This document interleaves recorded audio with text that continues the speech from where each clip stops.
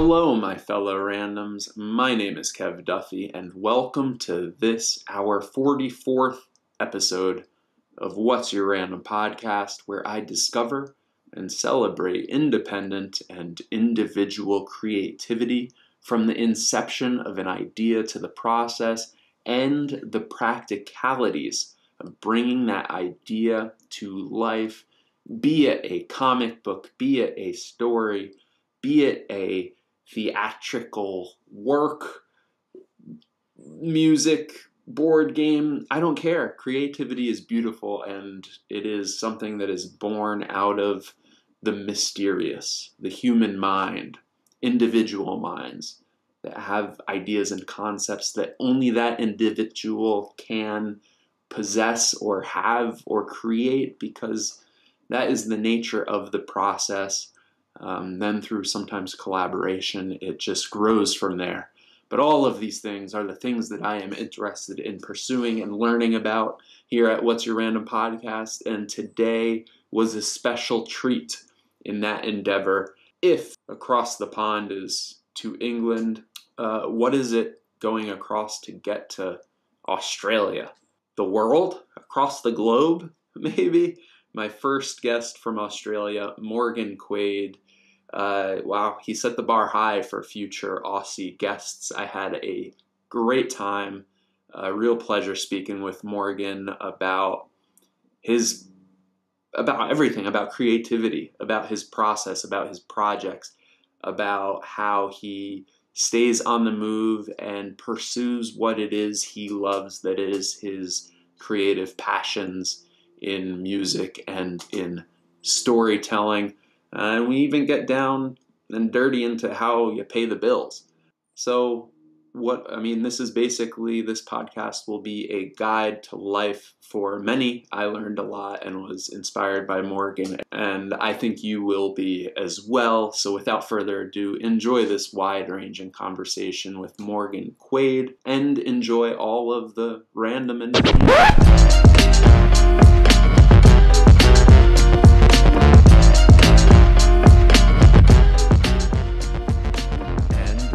live, and I am welcoming to What's Your Random Podcast, Morgan Quaid, who's here to talk about Shadow's Daughter, which is already successfully funded on Kickstarter, but he has many days remaining.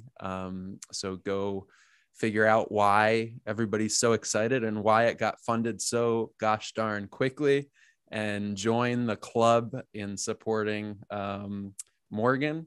And yeah, Morgan, I'm very excited to dig into this project, and can't be said of all guests, but as I dug a little bit, I found that there was just a sinkhole beneath me, and I continued to sink and sink because you have quite a lot of things going for you and attached to you. And not to mention the plethora of guitars and banjos behind you, which I'll have to add that to the line of questioning today to dig into that a little bit. But enough of my spiel. Welcome to What's Your Random Podcast. Cheers. Thanks, Kev. Pleasure to be here. In the what is it? Early evening over there, or afternoon over there? Yeah, 6 p.m. And you are my first Aussie guest, so I love it.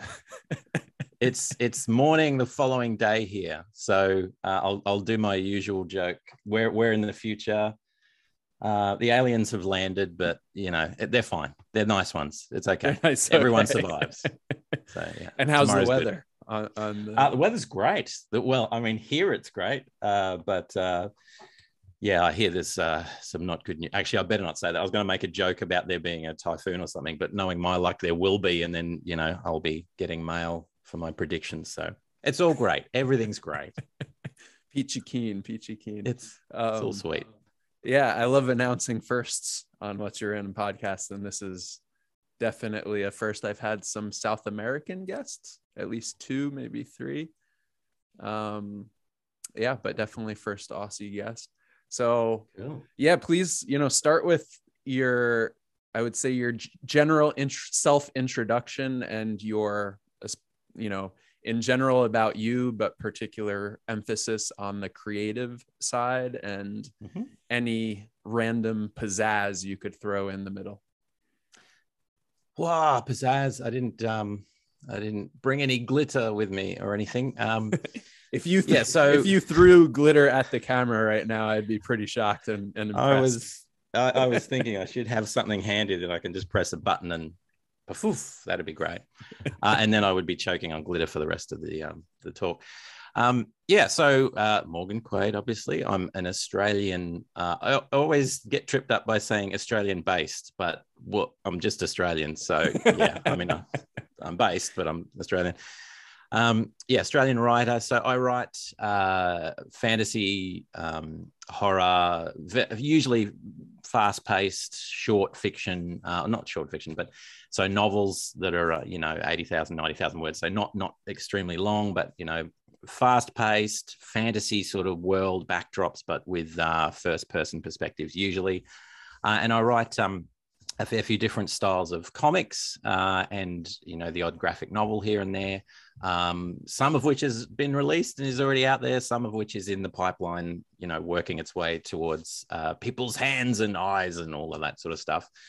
And as you mentioned behind me, so I'm also a music producer, and I write music for film and TV and that sort of stuff. And that's actually what pays for the artwork for the comics, because for those that don't know, creating comics, the artwork cost is quite substantial because there's a lot of work that goes into it. And I'm just going to put my hand right here. Yep. And then go back because it does not want to focus on my face. Sometimes this happens, and I don't take offense. I do take offense. Yeah. Focus. All right, here we go. You can focus there. There we go. All right, sorry. You need to see this in high definition. Otherwise, you're missing out on all the greatness. Goodness me. And it really did make a difference. It does. I don't know why it does it. Nice. It's like it wasn't bad before, but it's just that much better. Like, I have pretty good vision, and I got glasses at one point, and people were like, "You don't need those glasses. Why are you wearing glasses?" And I was like, "I mean, do you buy a SD quality TV or HD quality TV? I want to see things like the detail." You want to see the crow's feet and the gray and the beard, and you want to see all the gruesome detail. That's what you want. Absolutely. So as I was saying, anyway, so the music is what pays for the artwork. Artwork is the biggest expense with writing a comic. It's different to novels and those sorts of things, because obviously with a novel, it's just you and you're writing and doing that. Then you have to get an editor and then a proofreader and all that. So that there are costs, and then you have to promote and all that sort of stuff, which is just a treat. Just a wonderful part of being a creative is promoting your own work. That's, man, talk about an enjoyable enterprise that is. But anyway, so there's that. But with the comic side, there's the visuals, which are amazing, but it's a slow process, and it takes the average artist, a couple of days full time just to do a page, right, which is an insane amount of time investment and skill and all the rest of it. So the music is the way that I can fund that. So when we go to Kickstarter and I've got a project, I'm not so much saying to people, "Hey, please give me money so I can fund this thing." I'm more saying, I've already done it. I've used my own money to get this thing up because I believe in it and I like it and I want people to know about it. But please support it and I can do more, and that sort of stuff. Yeah. Yeah. And keep the projects snowballing, and use the funds from this one to fund the next one and the next one, and make them a little bit bigger and more grandiose. Yeah, maybe glitter covers. I don't think anyone's ever done a cover with glitter, and now I'm obsessed with the idea of somehow. I did, those horrible cards you get. I got one of them for a birthday a little while ago, and stupidly just opened the thing up, and then just glitter everywhere. But doing a comic with a glitter cover, that would be interesting. I don't know who would want it, but I'm going to look into it. If not glitter, the foil effect from like 80s and 90s stickers and cards. and Yeah, well, stuff. And you, they're quite big. The foil covers, they're a thing, and they're are they? I haven't run across one myself, but yeah, well, yeah. particularly in Kickstarter, it's kind of like a extra special thing that I haven't gone into foil yet, but yeah, that's something I'll be looking at. Or even just a stupid idea like wood, you know, not paper, but an actual wooden cover or something bizarre like that with the image kind of branded on or something. Just something weird like that would be great. Hugely expensive, and you would lose money on the whole project, but it would be so much fun. So I don't know, maybe in the And future. some people would really like get pumped about it too, you know. Oh I mean, you yeah, could make imagine it having one of just them. 3 backers, and I'm sure that 3 people would be like, I'm gonna have the only wood copy of this. That's right. It's so good. You can put a hot drink on it, and you're fine. And then read it, and then Maybe you could do every page in wood and ship it on a pallet to them. wow, that would be amazing, but also just logistically a nightmare. Just a crate turns up with page 1. Wow, there you go. See, ideas, man. We're throwing around ideas. This is great. I know, this is what I'm all about at What's Your Random Podcast.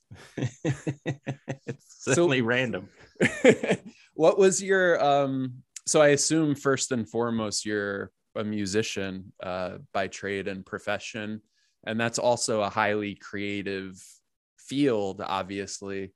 So I'm curious about kind of the interplay. Let me start by saying your evolution as a musician and artist musically, and then what itch wasn't being scratched at what time, and how did you evolve into becoming a storyteller? I'm sure there's a journey there to some degree, so yeah, please. Yeah, there is, and it's kind of gone from one to the other. So I always loved writing, and particularly fantasy and those sorts of things. Sci-fi, fantasy, anything with a new, different, weird, strange world that I can get lost in. I've always been obsessed with that sort of stuff ever since I was a kid. And when I started learning how to write, the first thing I was learning how to write was stories and big labyrinth adventures and all that sort of stuff. So that was very young. That was before the music. Then in my teens, I really started to pick up music, get involved with bands, those sorts of things. Started learning all the different instruments and everything. And then kind of just later in life, so I've worked normal jobs. I still now work a mundane job, if we want to call it that, to pay the bills. So even the music isn't enough on its own to pay for everything. But at a certain stage with the music, I started to realize, look, there are ways that you can do the musical thing and get involved and be creative, but you can actually make enough money, to out of that. But you've just got to be very clever, and you've got to be. It's not the normal sort of going to playing in a pub or a bar every weekend. You can definitely do that. That's just not me. I'm not wired that way. So there's other ways that you can do it. And so primarily I've worked with other producers and other, singer-songwriters, indie artists, those sorts of things. So I tend to be doing the back house side of things and putting the music together and all that sort of stuff. But then at the same time, I've been writing novels for years. So I think I'm about my 10th novel now that I'm just closing out. But if you look online, there's only really one, I think, at the moment that's live and published and with a publisher and all that sort of stuff. The rest are in the pipeline, working their way through. Is that the one I saw on Amazon? Whiplash, yeah, it's probably the one. Might be. There's another one coming up with a red cover. Yes, red cover. That's the one. Okay. Yeah, it's a sort of young adult fantasy. Very fast paced, very very fun. Kind of Ender's Game meets I don't know, Maze Runner or something like that. Like it's that sort of real action packed to get involved and all that sort of stuff. So anyway, so I've been writing for years, but it's the classic tale: struggling to find a literary agent, struggling to find a way to get these things out there. But all the while, I've been writing in the background. And then about 7 years ago, I think it was, or something like that, never been involved in comics, never read comics when I was younger. They were confusing to me because you've got words and then images, and then which one do you go to first? And then how do you, I didn't, it just, bamboozled my brain. So I never really got into it. And I wasn't really big into the whole superhero thing and the DC Marvel thing, just wasn't interested in men of spiders and men of bats and Superman, and it just wasn't, it just didn't interest me. It wasn't weird enough, even though I now know there's tons of weird stuff in there, but I just didn't at the time.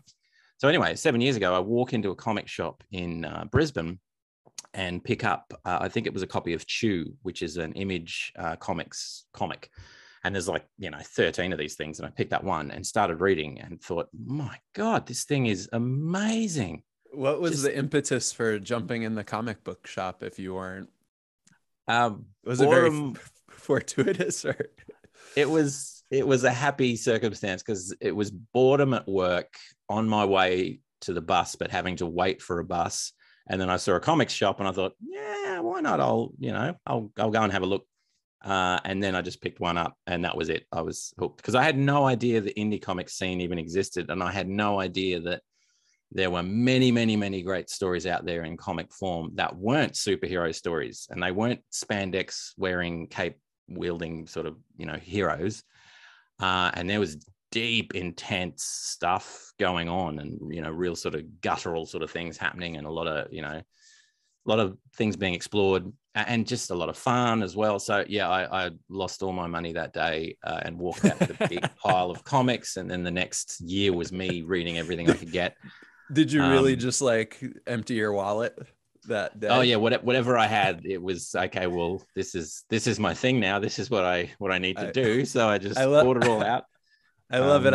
I recently got into LPs and records, and I went to the record store the other day, and I very similarly had a stack about this. Why? I mean, it's all used, not spending all that much money, but I felt even guilty going to the register. Is this normal? So that resonates with me, your story. it's this capacity that we have, and it's certain people, and it's a capacity we have to instantly be obsessed by a new thing. As soon as we're on it, it's well, this is everything for me now, at least for the next few years. So I'm gonna read everything, and so that's a lot of the comic books that you can see behind me. We're just grabbing everything, and graphic novels and everything. And then my next step, before I'd even finished reading my first comic that I'd read, was okay, well, I have 6 novels. I need to turn these into comics, and I need to do that now. And not even to the point of I need to find some people and talk to them and find out how this whole thing works. No, just skip all of that and just go straight to I need an artist, and I need to write the script and do the thing. And then begins a 7-year process of making every mistake you could possibly make and learning, and then finally realizing, oh, I should really talk to the people that have done this before, and then learning as I'm going and thinking, oh, okay, that makes more sense now, and so, and that's kind of where I am, where it's music is the sort of foundational thing that I do all the time, and I still absolutely love it. Then there's the comics, which is, really starting to get some traction. I've got a decent kind of body of work now and a lot more coming out. And then there's novels, which I'm now starting to pick up and move with. And so it's kind of spread with the area. So the 3 areas where traditionally you just don't make money, that's where I'm investing. That's where I'm putting all my time and energy into things that you're just not going to make money out of, which is great, Similar to you picking up the comics, I think creativity is you have to strike when the iron is hot, and when your motivation, energy, excitement is there. Because, at least speaking for myself, I have sat on ideas and let that wave pass me without riding it. And then a creative urge, let's say that is representative or represented by that wave. And then I feel kind of guilty and disappointed in myself that I didn't get up on the surfboard to ride it and go on that journey to try to, whatever came of it, who cares, but actually try to ride the wave of that creativity and that idea and that inspiration. So all jokes aside, kudos to you for for doing all three of them simultaneously and being excited about them, because that sort of excitement is contagious in the creative space on Kickstarter. And yeah, I'm Thanks, obviously enjoying talking to you and getting motivated by it right now. So sweet. Yeah, I heard there's this thing in writing where you need to write every day. You need to discipline yourself, and you need to have a word count, and you need to, which is all great. But I discovered a few years ago, I work best exactly like you say. And I, I'm not saying I'm Da Vinci. That's for other people to say. I'm not going to, no. But the thing I loved about Da Vinci, when you learn a little bit about him, is just he had 50,000 unfinished projects, because he would just go on a whim with wherever the excitement was leading him. And I tend to do the same thing. I mean, there are certain things you just have to do and be disciplined to do. But also, if I'm excited about a thing, I'll write 300,000 words in a day. I'll just be so excited. You'll get so much out of me. Whereas if I'm not, it's just hard graft and it's terrible. And sometimes you have to do that. But I don't know. I kind of like to go where the inspiration is going. Like I say, ride that wave until it burns out a little bit. And then you can look back and go, okay, what have I got? And what can I do with that? And the amount you can get done is extraordinary. So yeah, 100% agree.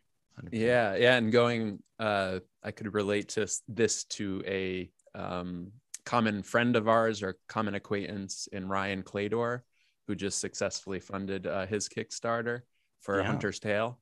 And I saw that you had a brief interview with him, and on my podcast, on What's Your Random, as well as on a couple of, at least one other podcast, he talked about this concept of being a phoenix or an octopus, and basically working so hard that you burn out, as a phoenix does, and then eventually rising from your own ashes to subsequently probably burn out again on a different project.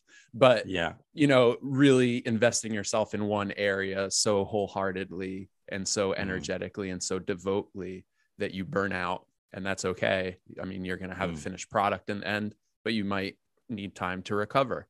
And then another, if I'm getting this right, another approach perspective is the octopus strategy, where you have multiple projects going on once, and you have maybe you're a mutant octopus and you have 11 arms as opposed to 8. I don't know. So the question I posed to him is it possible to be an octopus phoenix? Octo Phoenix, I like it. Yeah. Where just individual arms burn out and then have to grow back and all that. Yeah. Octopus do regenerate. They do. Right? So the connection. We're onto something here. There's a story ready to be written there. Well, I'm I'm definitely on the octopus side. But I'm on both. Yeah, I'm exactly as you say, because I'll just dive headfirst into something and just burn it out, and then take a step back and reevaluate and then try. But I'm also just terrible in terms of boredom. I get bored so quickly with things. Even when I'm writing, I have to write things that are engaging and everything to keep myself awake. So I tend to write in that style. Same with anything I'm put together. It's got to interest me, but that also means I'll always have 5 different projects I'm working on at the same time, because it keeps me interested and engaged. And if one I'm pushing at a door and I just can't get through, I just shift to another one, and then, that's good for a while, and then shift to another. So it's all kind of moving forward. But yeah, I do really identify with that, multiple arms. There's also, I mean, coming from the music side of things, if you can, he's exactly right. You can do it either way. You can do one thing and you can just push as hard as you can for as long as you can and then see success that way, or you can spread out. I found, because I'm not a singer, because I, contrary to public opinion, do not have the face of an angel, because I'm not going to be the front man and I'm going to have my own band and I'm going to be doing that side of music, I needed to branch out, and I need to have 7 or 8 different areas where I'm getting a little bit of income and seeing a little bit of movement, rather than trying to put all my eggs in one basket, because that's just not going to work for what I do. And to make money in the music industry these days, if you're an indie, that's usually the smart move. You think of it as a small business and you sell 5 or 6 different products or services, rather than all I do is write my own music and that's it. And I just promote that. Whereas other people will just want to do, I'm a singer-songwriter and this is what I want to do. And this is my everything and I'll throw everything into it. But that's just not me. And the comics and writing was the same thing. And I think it's also born out of this wanting to try different things. And when one thing doesn't work, try another. And then when one thing, because it's so hard to cut through in today's world. There's so much opportunity, but also there's so much competition. And also people have only so much money to invest and so much, time and all the rest of it. Time and attention. Yeah. Yeah, exactly. Yeah. So you're asking, Kickstarter is a classic case. It's a friend of mine described it as being a convention, a comic book convention. It's the same sort of thing. You're essentially sitting there lining up next to all these other people, all offering amazing stuff. And people are wandering by and you're saying, hey, bro, come and look at this. It's a thing. You need this thing. And as a creative, most of us really struggle with self-promotion, because it's distasteful. It's gross talking about money. If I was independently wealthy, I would be giving this stuff away and trying to, just get it out there. And just doing it because you want to create. Just doing it. Yeah. And that's really common with creators, but it unfortunately, it damages us, because you need to promote shamelessly just to be able to be heard. Even the Facebook, or are we calling it Meta now? I don't even know. I mean, just changing anyway, whatever. The algorithms that work behind, all social media and that sort of thing. It's so interesting. So I was asking fellow comic creators and I was saying, look, when I'm running a campaign, I feel like I'm just pestering everyone and their ears are bleeding because I'm just continually pushing out. And they all came back with exactly the same feedback, which was, you're not, because 9 times out of 10, only 5% of your audience is seeing what you're putting out, because the algorithm won't show it to the rest. Right. So even though it feels like you're shouting this thing, you'll still get people come up after a 30 or 40-day campaign and say, you had a campaign running? And you think, dude, I sent emails. I sent like a gazillion posts. I was like running around on the rooftop. You didn't hear at all? No, man, I didn't hear. So it's an interesting one, but it's so antithetical to who we are as creatives, a lot of us anyway. It's a really hard thing to get past, to just go. And even appearing on podcasts, getting your face out there, all really important. I don't know. I mean, most of us are pretty insular and shy, and we want to make our thing, and then we just want to put it out there and run away. Yeah, it's a big learning curve. Yeah, there it is. There it is, world. Discover it. But no one's going to discover it if you don't. Yeah, anyway, it's one of those hard lessons. Yeah. Wow. I mean, I by profession and day job, I do sales, and I'm not bad at selling and talking and finding, the points of differentiation and all of these salesy, businessy kind of things. But I did go into I have a small comic project I'm working on, and I did some at-home prints, and I went into a comic shop and was like, hey, will you take these for free? It's a totally different person who's doing his day job versus actually selling what I'm actually passionate about and want to put my heart, soul, blood, mind, money into. And for some reason, that thing that is most cherished, I cannot for the life of me talk about in a coherent manner. So I have some advice on this, because I've struggled with exactly that same thing, and exactly the same. You walk in like humbly, like Oliver, sort of, offering this thing, and hey, I like your shop. Please. Yeah. Will you? I'm giving this to you for free. Maybe your give it to some cool people. Is cracking like a teenager. Yeah. Can I give you this? Please take it. I'll pay you to take it. I don't know what to do right now with my hands. I'll let myself out.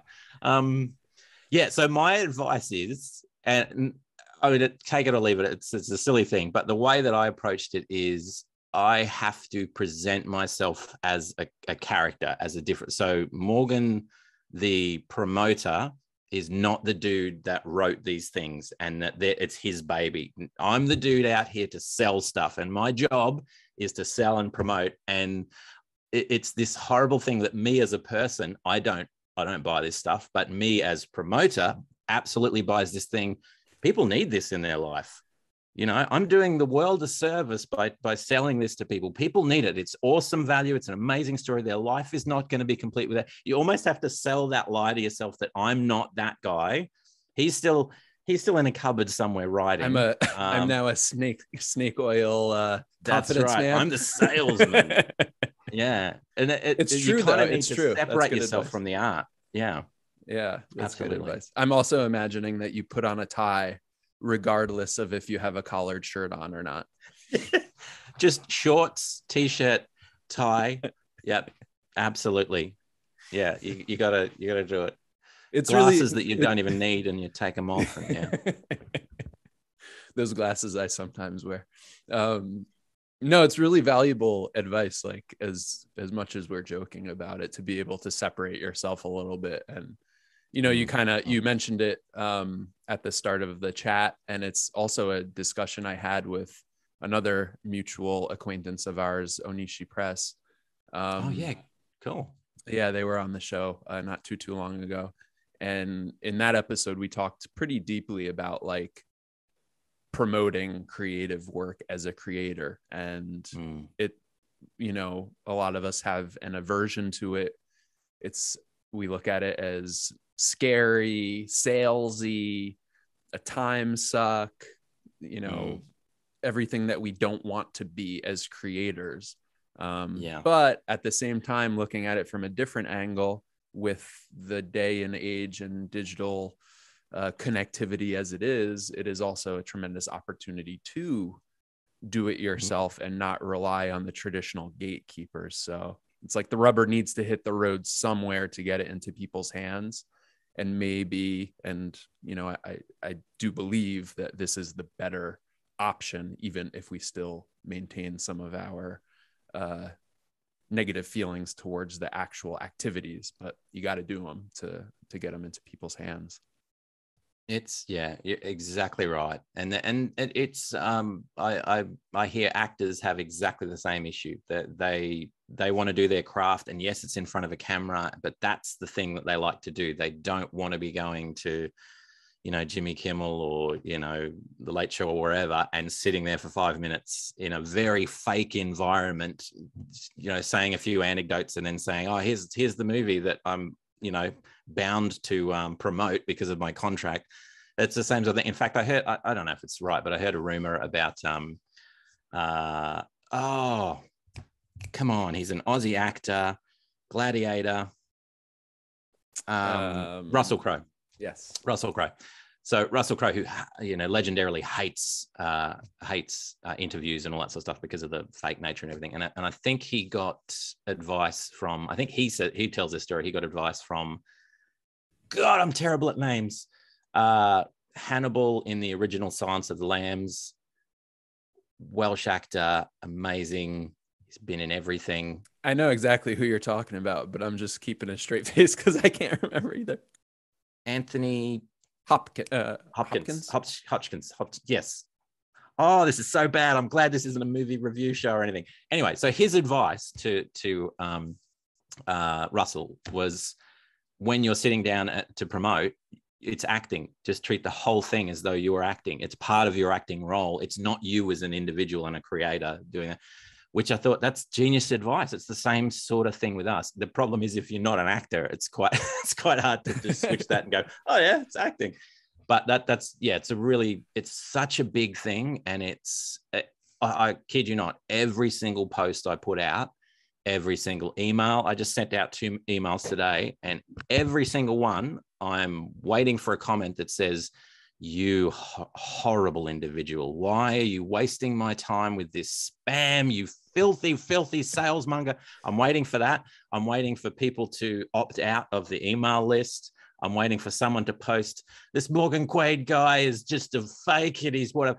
All of that that stuff under the surface and you just have to squash it down, because the reality is that doesn't happen, or it very rarely happens. And if people unenroll from your mailing list, that's good, because they were not really going to support you. If they're not really interested, they're not a real fan, which means they're just bulking up a list. You want that list to be accurate, not just have lots of people in it.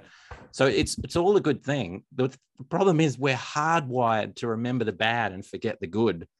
So the day after I've had a great success, like I've just got signed something to a publisher, or, you know, some new milestone has happened, and I think, wow, that's amazing. I kid you not, the last comic that I got signed to a publisher, which I can't even talk about yet because it comes out later in the year. But anyway, really exciting stuff. I was so excited that day, so excited. It lasted until exactly about 7 a.m. the next morning. And then immediately it's like, God, nothing's happening. It's so slow, this industry. So it's sapping everything from me. It wasn't event or occurrence in the opposite direction. It was just the fact that there wasn't additional propulsion forward. Exactly. It's the social media thing. And I don't think social media has caused this. I think it is hijacking a kind of inbuilt human impulse to trigger dopamine or whatever it is when a positive thing happens to us, where we see our sort of dream edge a little bit closer to where we're heading. So as soon as it's done, it's forgotten, because you're thinking, good. So what about the next? Why haven't Where's I got the one next today? dopamine hit? Where's the next? That's right. News? They don't love me anymore. And I had so one and I want more. That's right. It's an addiction. It's so an addiction.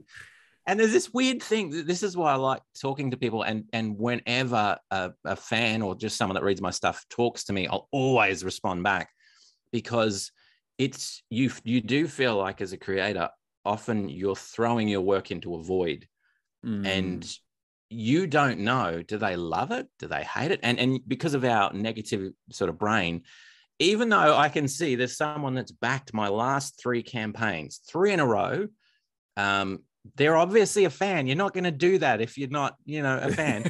But I'll still be thinking, I wonder if they actually like it, or if there's some other weird reason that they're doing this, or, it's like your brain won't accept the fact that people actually like your stuff and are looking forward to the next installment and are actually, involved in the story and love the characters as much as you do or more, all that sort of stuff. It's such a strange thing, because you don't have this immediate, and I suppose in the COVID age as well, not having conventions so much anymore, certainly in our part of the world, you don't have that immediate connection with people. So you can't see, that there are people that like my stuff. So I have 3 or 4 people that they're friends, and, but they also love this sort of stuff. And I know whatever I do, they will love it and they will support it. So whenever you kind of think, nothing's going on, you just go back to them and think, but at least I have 3 people that love it. That's something, that's an audience. Anyway, the psychology of a creator, hey? Yeah. Is there anything to do? I deal with it on a daily, if not hourly, if not minutely, if minutely is a word, basis, the self-doubt of like, why am I doing this? Or am I doing it the right way? Or how is it going to be judged, essentially? And then because you're worried about external judgment, then you start just hyper judging it yourself with very little need or basis to do so. So is there anything that you do in your creator's toolkit, as I call it, like activity or anything to get around that when you feel those feelings, emotions, thoughts creeping in, and you just want to put them at bay and be like, return to maybe not the level of a dopamine hit, but somebody who's coming down or coming down from a good one? Yeah, there's probably 2 main things that I do very regularly. And the first one is, as soon as a project is done and out there and I'm promoting. So now, for instance, with the Shadow's Daughter campaign, I'm editing the next 3 volumes of this same series. doing a second pass edit on my next novel, and started a new comic yesterday, a short comic to go out in another campaign that someone else is doing, and I'm kind of an anthology sort of thing. So the first thing for me is, as soon as the thing is done, I'm on to the next thing straight away. So I can't worry about how well that's received, because, well, I'm invested in this now. This is the most important thing for now. I got to get this right. It's kind of a trick because you still have to promote that, otherwise it won't go anywhere. So you're still putting all your work into that, and you do care that it succeeds.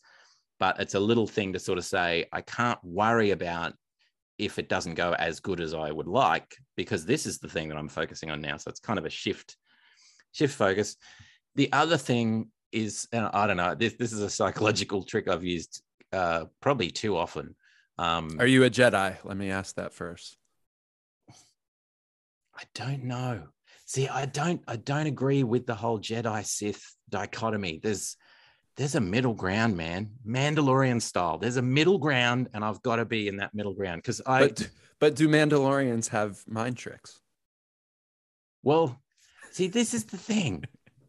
Yes, surely there's some sort of nascent ability that they can bring. That's my big problem with the Star Wars universe, is it's too split with black and white, and it doesn't make sense. There's more levels than that. It's like Republican and Democrat, for want of a better thing. There's more than that. You can't just divide things into two. It's the world is more complex, and Jedis are more complex. So I would say yes, but no, but kind of, and maybe, but maybe, but not, but also. But yeah, so the other trick that I do all the time, and it's very, very easy for me to do, because I live in a wealthy country. We have a lot of space. I mean, a lot of it you can't really use, but we do have a lot of space. I've always had a job. I've always had a roof over my head. I've always had clothes. I've always had, even, my family went through periods where we didn't have a lot, but we always had enough.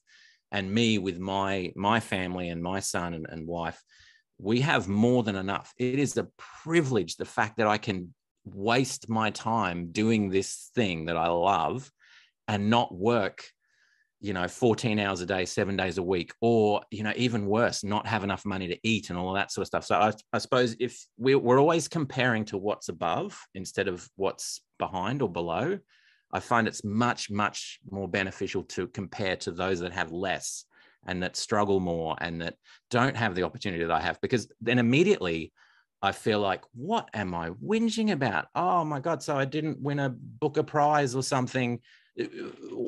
But who cares? Right. I get to live a life that I love. I get to do this amazing creative thing. I'm already so far above. If you'd spoken to me when I was, 7-year-old Morgan, where I thought I would be or what I would be doing, So yeah, that really helps put things in perspective, because I think we just get so fixed on so-and-so's doing an amazing job, and this really damaging narrative of, like the Harry Potter kind of narrative that, instant success. Well, I mean, she was writing for years and years and years and getting rejection letters and all this sort of stuff. You didn't see any of that. You just saw the end result.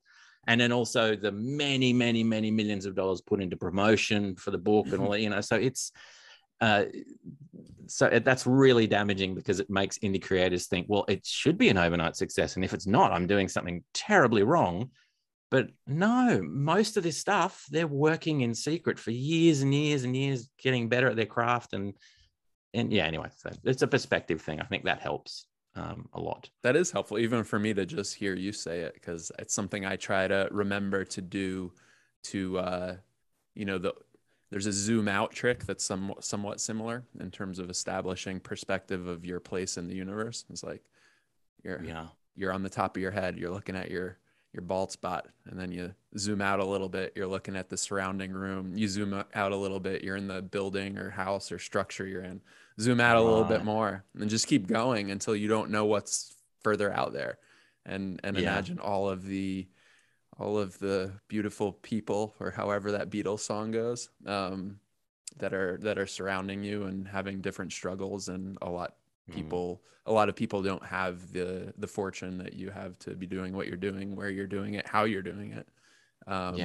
So yeah, and that's a trick I haven't used in quite a while that you just reminded me of. So yeah, thank you. Valuable lesson there.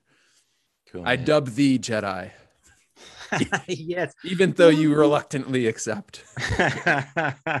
I'm happy to be a Jedi. Absolutely. I just don't like clubs, man. I don't want to be in a club. I don't want labels.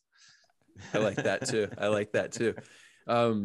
So building off of the Harry Potter reference, I mean, I see that your first Kickstarter for Idle Thuggery was in 2017, and then you had kind of a hiatus on Kickstarter, at least. And I'm assuming that it wasn't a hiatus in general, but on Kickstarter until February of 2021, when you had Shadow's Daughter, I guess the first iteration or first issue.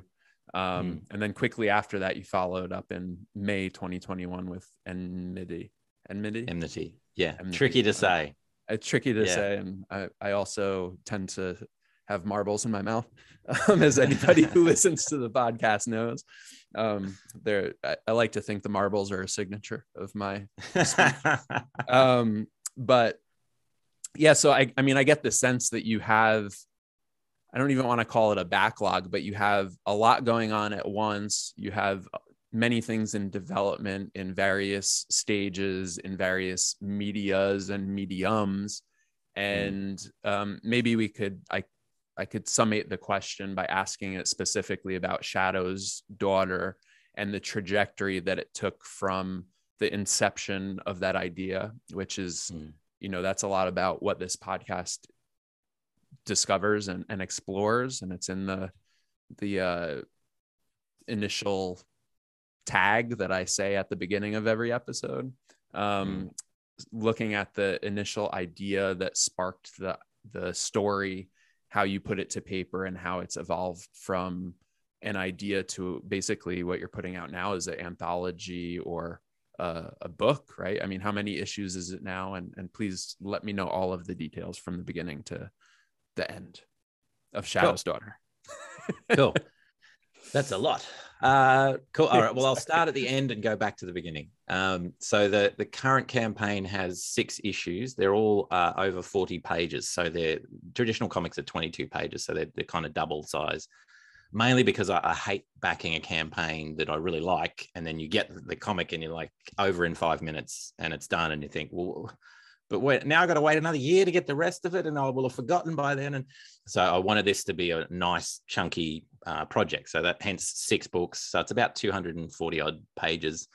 And there's some bonuses coming up, which means that'll even get bigger.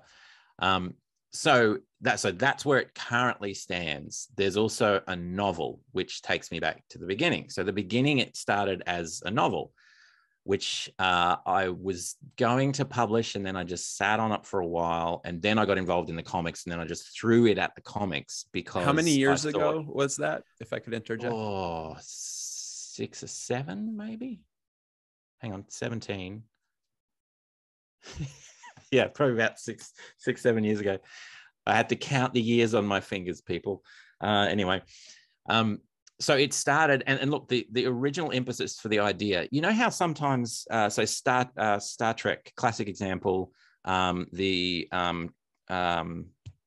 transporter, the most iconic, recognizable fact of Star Trek. And I'm presuming this is true because I heard it on the internet, so it's got to be true.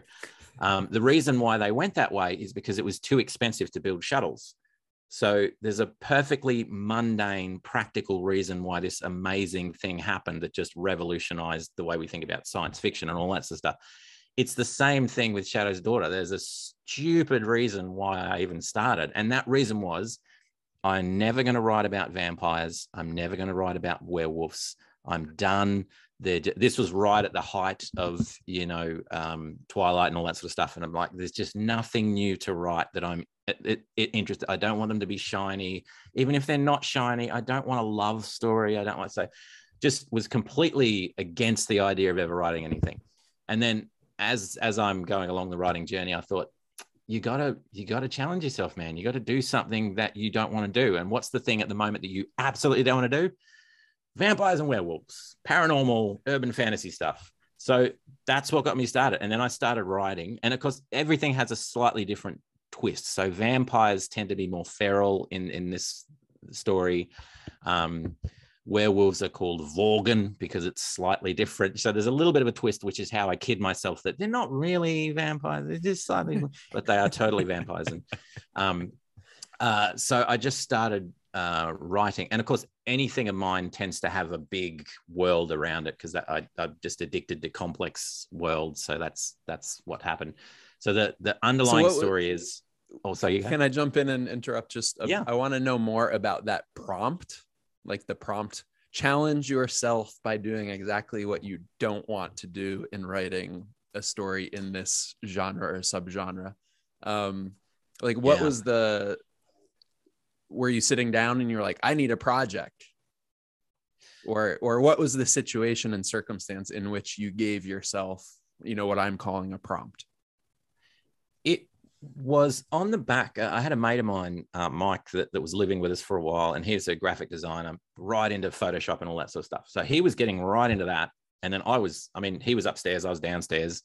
So I just every night would be sitting there with him and show me what you can do, show me the thing. And then I learned how to do that sort of stuff from him and everything. And he was the one that said, oh, dude, I'll do some design stuff for you if you want to do a book, but like do maybe short stories or something. Never done a short story before. And I thought maybe a short story is the answer, because previously I'd started writing epic fantasy, and those things are huge. So 160, 180,000 words. I still have my first fantasy novel that's that size that I haven't re-edited because it's a monster. And every time I go back to it, it just makes sadness in my heart space because of the amount of editing I have to do. So he just suggested that, and I thought, you know what, that's a really cool idea, because training myself to write short, concise pieces, because I tend to be a bit verbose when I'm writing, that might really help me hone my craft and blah, blah. So I started doing that. He did the book with me, and we sort of put it together.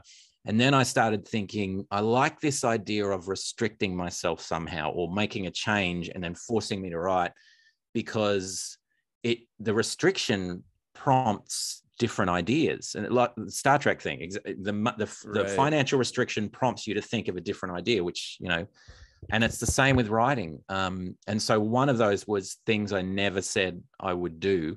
By the way, zombies are the next one. And that's coming, but not just yet. But that's another one I've said I'm never going to do a zombie thing. I'm totally going to do a zombie thing.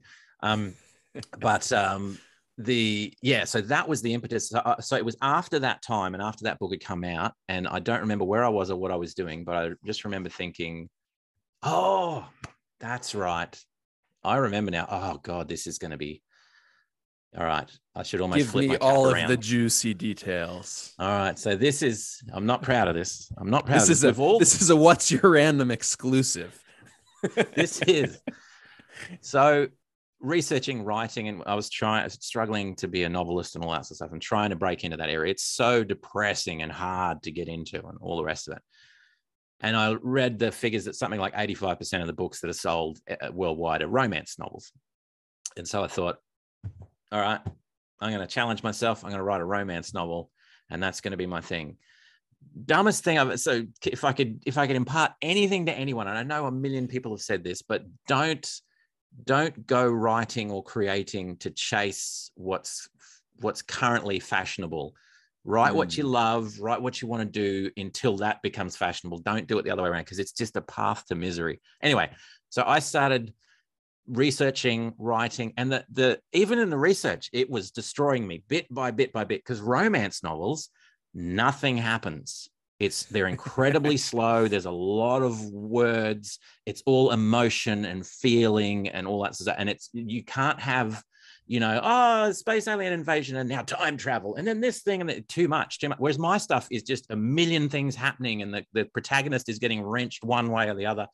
So I wrote it. I had a friend that was in a romance sort of reading circle, sent the book to her, did all this sort of stuff. She came back and she said, oh, it's a really vivid world that you've created. Really interesting. And I said, oh, okay. Yeah, it's not romance. Okay. So I've just written what I normally write and just put some sexy bits in it. It's not really No, that's not romance. I could not do it. I couldn't even crack it in my head. And even if I could, let's say I write one romance novel and it does well, Now I'm shackled to this genre that it's not really my thing. And I have to write more of these things, which is going to be like fumbling in the dark because I don't naturally go towards this sort of stuff. Anyway, so that didn't work. But as a result of that, at the end of that process, I remember thinking, all right, let's take a half step then. Vampires and werewolves, hugely popular, very big. I said I'd never do it. Let's go that way because I know I could do that and probably do okay with it. So that's where it came from, my shameful journey through romance writing, which lasted all of a year and was not enjoyable for anyone, least of all anyone that had to read it. But yeah, so that's what got me there to the novel. And the novel itself was the first novel I wrote, I think, which was first person present perspective, but with an expansive fantasy sci-fi sort of world, which has now become my preferred writing style for novels. And can you almost give me all of them are like that. Can you give me a sentence from the first person present? Oh, I can. Let me bring something up for you. Read to me, Morgan. All right. I'll put on read to me your words. All right, here we go. So we'll go from Whiplash because that's there. All right. You ready? Now, do you want it in American accent? Are your ears able to handle a crappy Aussie accent, or would you prefer me to put it more in the... Now I just want to hear you do any accent that's not your own. Oh, I can. Well, see, most of them are offensive. The American I can probably get away with. If I try other cultures, it tends to get offensive pretty quick and fairly cliched. Give me the American. I'll be the only American. We'll be. All right. We're not easily offended, or are we? Okay. Cool. No, not at all. Not at all. We'll find out. Now, I've got no idea where this accent is, and I'll probably end up mirroring your accent if I can, because I'm hearing it. Anyway, it'll take a few words to get into it. Okay. Because I have to talk slowly in American to get, I rush too much in Australian, so I have to. Okay. Okay. American. It starts with a knock on my front door at 3 a.m. I figure it's Amy. She's lost her keys again. And instead of breaking in through the bathroom window like any normal person, she starts hammering on the door, waiting for old Jackie boy to save the day. Knock, knock, knock. I jam my head into the pillow and try to ignore the thudding. The knocking gets louder, and my teeth start to grind. I slide out of bed and head down the stairs in my PJs. It's only once walking towards the corridor, I've lost the accent, walking towards the corridor, that I realize how badly I need a piss. Sorry for the word. First, I need to get to that door and stop that damn knocking. Knock, knock, knock. I open the door, expecting to see my sister half-tanked and grinning like a loon. Instead, there's a ginger dwarf in the middle of the doorway, looking up at me with an evil grin. The guy standing behind him is a mountain in a black suit who looks like he's been carved out of solid rock. Have I missed something? Halloween's not for months yet. Ginger gives me a little nod. Okay, now I have to switch. Well, you're not much to look at. I'd peg you for machine gun fodder, but I suppose Giant has his reasons. And then on from there. So it starts with an abduction. He gets abducted. Insert applause here. That was very well done. I was riveted. And I'm amazed at your ability. And then I extrapolate this to all the actors who I love and am impressed by, and then find out they're Australian and like, how are they speaking with such a fluid and a better American accent than I have? Oh, you're too kind. Yeah, it's I can hear when I'm saying it, there's certain words that are just I can't quite get, and you can hear the Australian twang. But that was great. Very film noir. Cool. Yes. Yeah. Well, that's what I was going for. And the content, I felt like I was teleported into a Murakami novel. Very surrealist. Wow, that's cool. And, yeah, it is that sense. Yeah. And that novel in particular, the whole impetus behind that is I want the protagonist to have no idea what's going on, and their world is just turned upside down. And I want the reader to experience that same kind of, what the hell, man?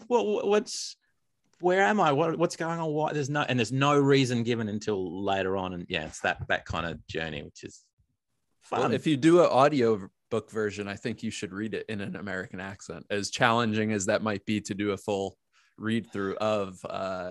Yeah, I'm very well still done. thinking of it. I've done the first chapter. I've got the first chapter up on my website, but you're right. It's a lot of work. My big problem, the female voices. I'm going to have to get someone to do that, because I'll come off sounding like a witch, cackling kind of. I can't do a legitimately, decent female voice. But yeah, I'm thinking about it for sure. Definitely. Yeah. That's awesome. So I derailed you, but I'm glad I did. I usually am glad I do, but I also don't like interrupting my guests.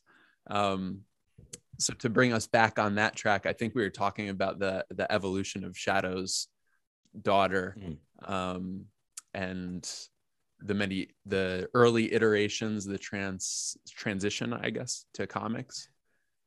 Yeah, and the thing that I found with the novel is I just genuinely enjoyed writing the character, particularly the main character, but the other characters as well. And the story just kind of came together, and I just loved it. I fell in love with the characters, and it's that thing where once they're written and you kind of gel with the story, they now exist. Even if no one else in the world has seen them, they exist, which means if I'm writing anything about Summer Rain, I know what she would say, and I know how she would think, and I know, because she's her thing now. She's not, she already exists.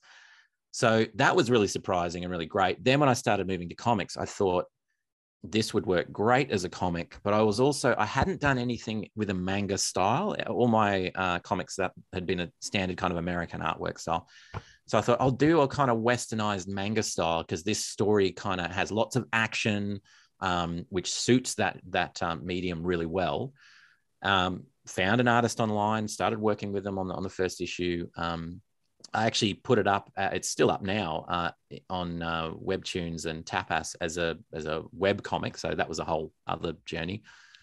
And then started putting it together, running Kickstarter campaigns. And then last year, I thought, what am I doing? Like, I'm 2 comics in. So there's 2 comics. They're color comics, and they're the main story. So they echo the main story in the novel. But I thought there's like 10 years of history of her. So she's a bounty hunter that works for the Bureau, basically hunting down what they call remade individuals. So people that are vampires, Worgen, and lesser things. The quick backstory is the demon moon rises 30 years ago. So there's this red moon that rises. It hangs in the air for 30 days or so. And while that's up there, it causes absolute chaos, earthquakes, floods, fire, the whole thing, fire and brimstone, that whole thing. And a small percentage of the population of Earth manifests these sort of inner traits, and vampires and those sorts of things start to emerge. And these hybrids that are called mancers, which is just another word for magic. So blood mancers and ether mancers and all this. So they have the ability to manipulate certain things and do magic effectively. So the post demon moon world is a world where the mundanes are the vast majority, but they kind of hide themselves away in walled enclaves and buildings and all that sort of stuff. Whereas the others hide underground or, keep to themselves or whatever. But then whenever the demon moon periodically reappears, all the nasties come out and all the mundanes hide, and they get their security guards with the machine guns standing out front just to keep the riffraff at bay. So it's this real divided society. And as part of that, Summer, the main character, she's a shadowmancer, which is the rarest of the rarest of the rare. No one knows of anyone else that's a shadowmancer. So someone that can bend shadow and make it a physical, force, either, a weapon or a shield. The only other known shadowmancer was a mass murderer that lived 10 years ago. So, and he was captured and all the rest of it. But that's heavy in the consciousness of people. So when they see her and they see her start to manipulate shadow, they're already freaked out, because they're thinking back to that horrific sort of time, but also like they know she's incredibly powerful. So her whole thing is she's out.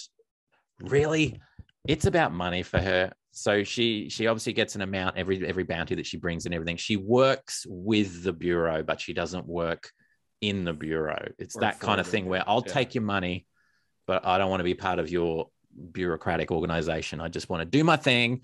I want to, get the kicking boots on and get out there and bring in as many as I can. And so the main story is essentially her going out on the town at night to do this when the demon moon rises. But her handler from the bureau comes in and says, no, you're not going to do that.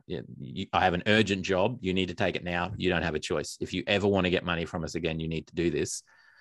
She's upset. She has to do it. She does it. And the gig is essentially, we need you to track this guy down. All we have on him is a blurry tattoo. And you need to find him ASAP. What has he done? He hasn't done anything yet. Okay, so you need me to bring someone in. All you've got is a blurry Polaroid of a tattoo that I can't quite see. And I've got to bring this guy in for not doing anything. Yeah, that's it. And then off she goes. And then the whole story is essentially, how do you make someone that is so powerful and strong and feared and systematically strip that away from her? And then what does that mean for her and the people that she loves and all that sort of stuff? So that's the main story. But then I realized I'm starting that story and she's already, like the first Star Wars movie. It's already running. There's no back history.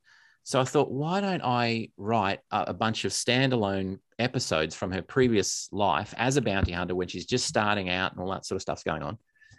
And I'll do it in black and white and gray tones for two genius reasons, which I only found out with genius later on. So the first genius reason is it's aesthetically really cool because the present is all in color and the past is in black and white. So it's like a memory in a film sort of sense. The second, even more ingenious thing is that it's like a quarter of the cost. Yeah, it's so cheap to do them, which means I could do 4 standalone comics for the price of one color one. And I thought, surely people would want, I would want to get 4 times the amount of value out of the thing and the stories. And so that's, let me give you a third, if I may. A third. Yeah. At least this is maybe not a reason, but justification, if nothing else, is it's manga.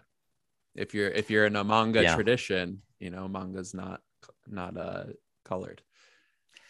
And this was the first time where I've got manga artists and exactly that, and said, do the thing that you do. The only difference is obviously we read Western style instead of the other way.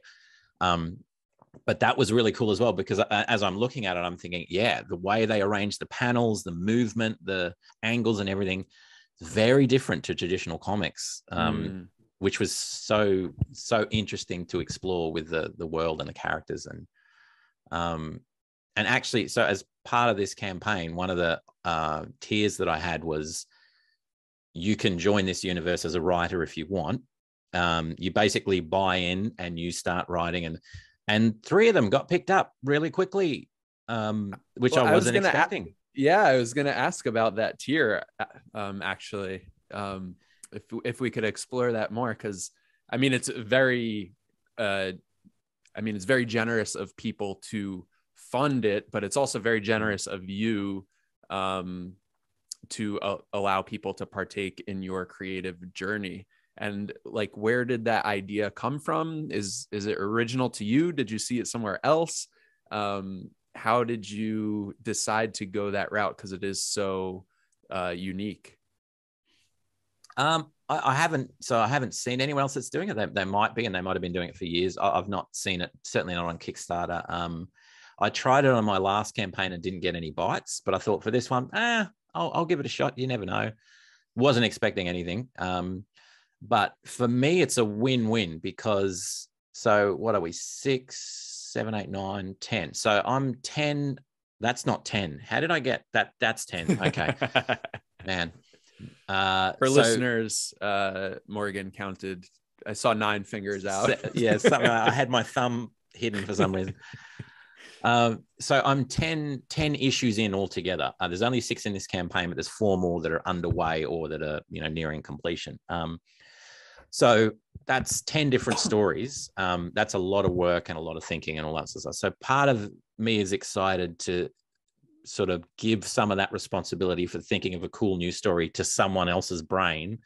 And immediately the two of the 3 that I've already actually I've spoken to all 3, but the 2 that I've spoken to in a bit more detail have already come up with suggestions of things that I've never would have thought of that I think, wow, that is such a cool thing to explore in this world. I wouldn't have even occurred to me. There's so many possibilities. So there's that. It's an immediate benefit to me because I don't have to do the heavy lifting of thinking of story. It's a real benefit to them because it's a known property. I've done this for years now, and there's processes in place. We've got the artist in place. I'll be working with them. I'll be editing. I'll be doing the lettering on the comics and all that sort of stuff. So it's all done so they can have confidence it will eventuate and become a thing. The other thing is I keep announcing this on podcasts, but I haven't even announced it in updates on the thing yet. Anyway, I've realized the other day that I've got it on my website. So keeping it a secret is just dumb. Anyway, so the whole God, I was going to say franchise. That makes it sound super important. Let's go with the whole franchise. Has been picked up by Mycosia, which is a UK publisher.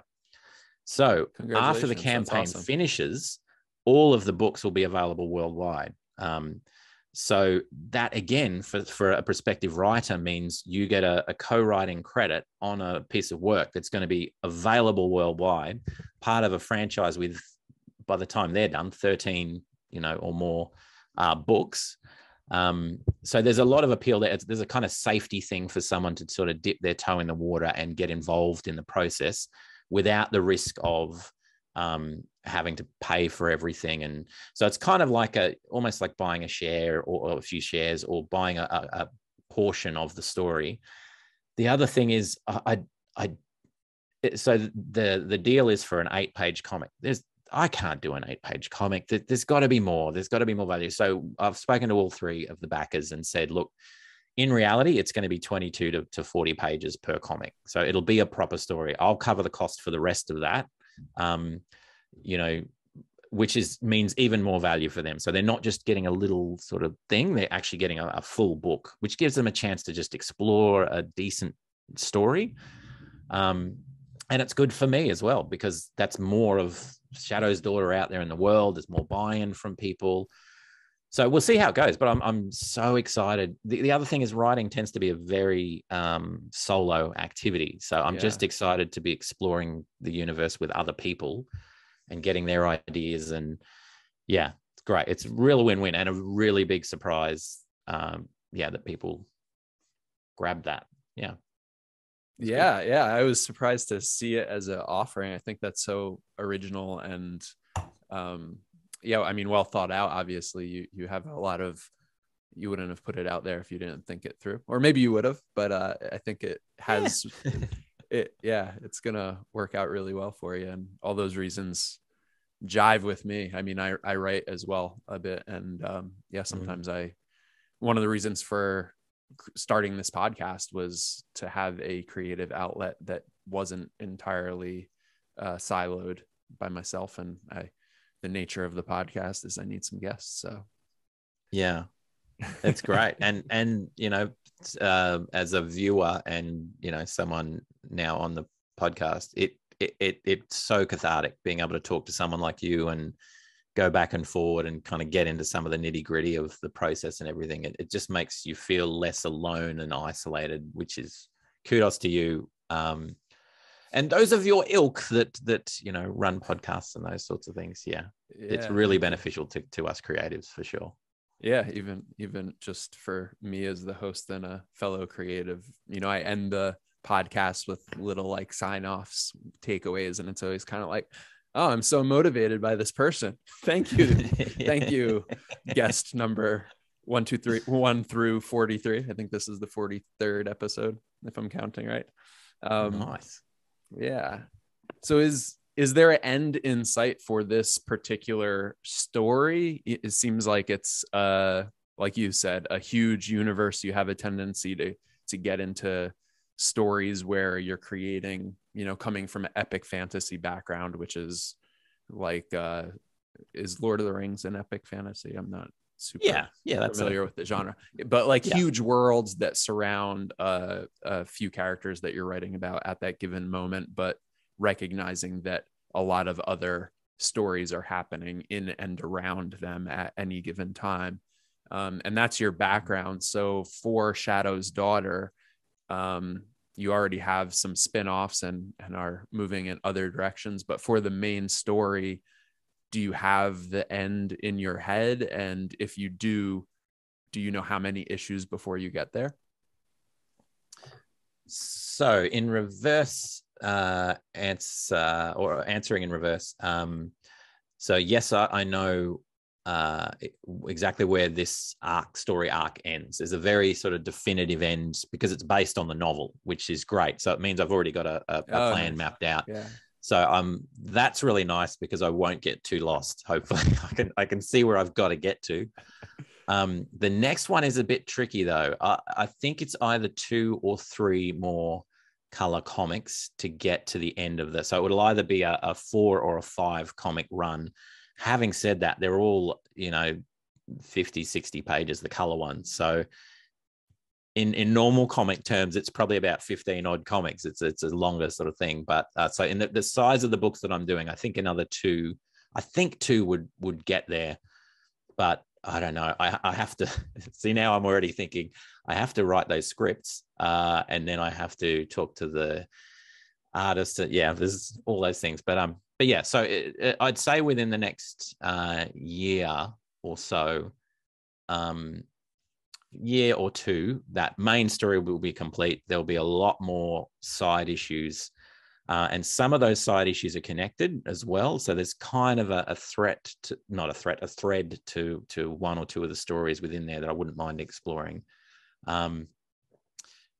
Yeah, but as to an end, because this is the problem with writing novels. As soon as I finish that novel, I've immediately started the next one, but stopped because of other projects. But I just about every novel that I write ends with a not necessarily cliffhanger, but definitely okay, there's a partial resolution, but there's even a bigger, badder, worse thing coming. So now you need to, because it hooks readers, and that's what interests me and all that. And I love the thought of just continuing on, even though it's exhausting. So yes, what that means, I don't know. So I don't really see an end after this first story arc. But there's a definite end of that story arc. So I'll probably have to evaluate it when we get to that point and decide what on earth to do when we get to that point.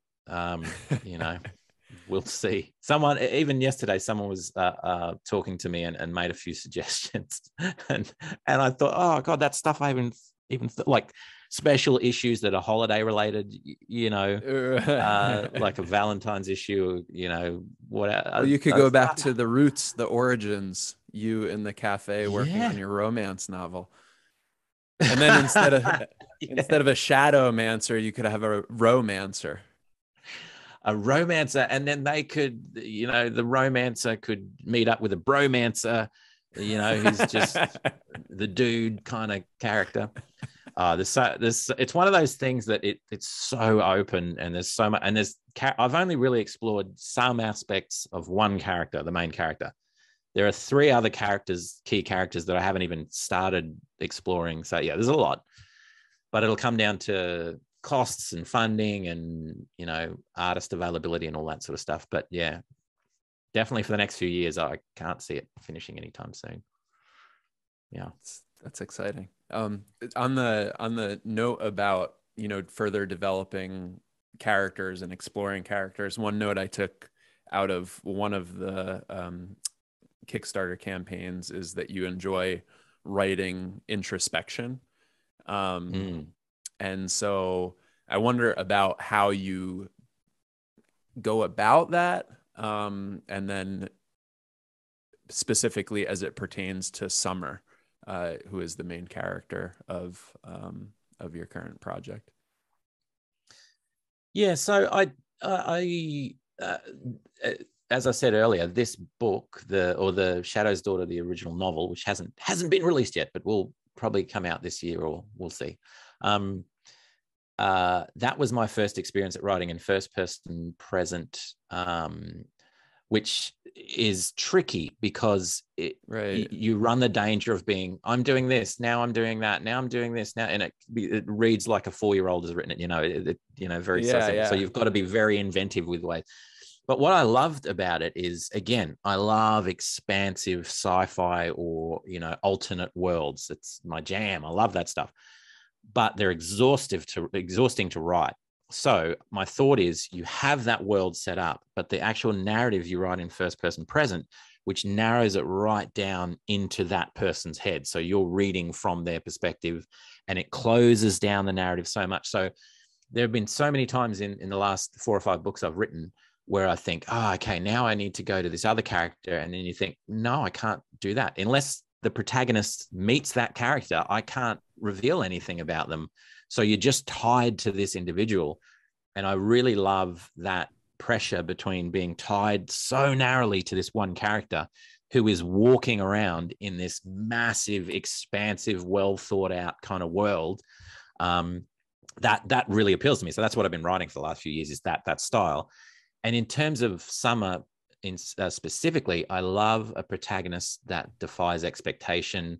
So I love the idea of her being relatively young, small, fairly petite frame, and just having this enormous amount of power, like Titanic kind of power within her, but also that she knows it and doesn't really care, because I'll use it to get what I want. But what I want is to get paid so that I can pay rent, and so that I can get the new bike that I want to get. And, so she's also this kind of disinterested in she's not going to take over the world. She's not going to use her power for that. She's just, almost like this mercenary kind of way of viewing the world. And a lot of people probably, I think it's interesting because you would expect a mercenary to be power hungry and maybe leverage those powers to their fullest potential, but it sounds like in a disinterested way she's just living the life she wants to live. And I think it's part of her. It's what obviously some of this comes from me. It's what I said before. I don't want to join a group.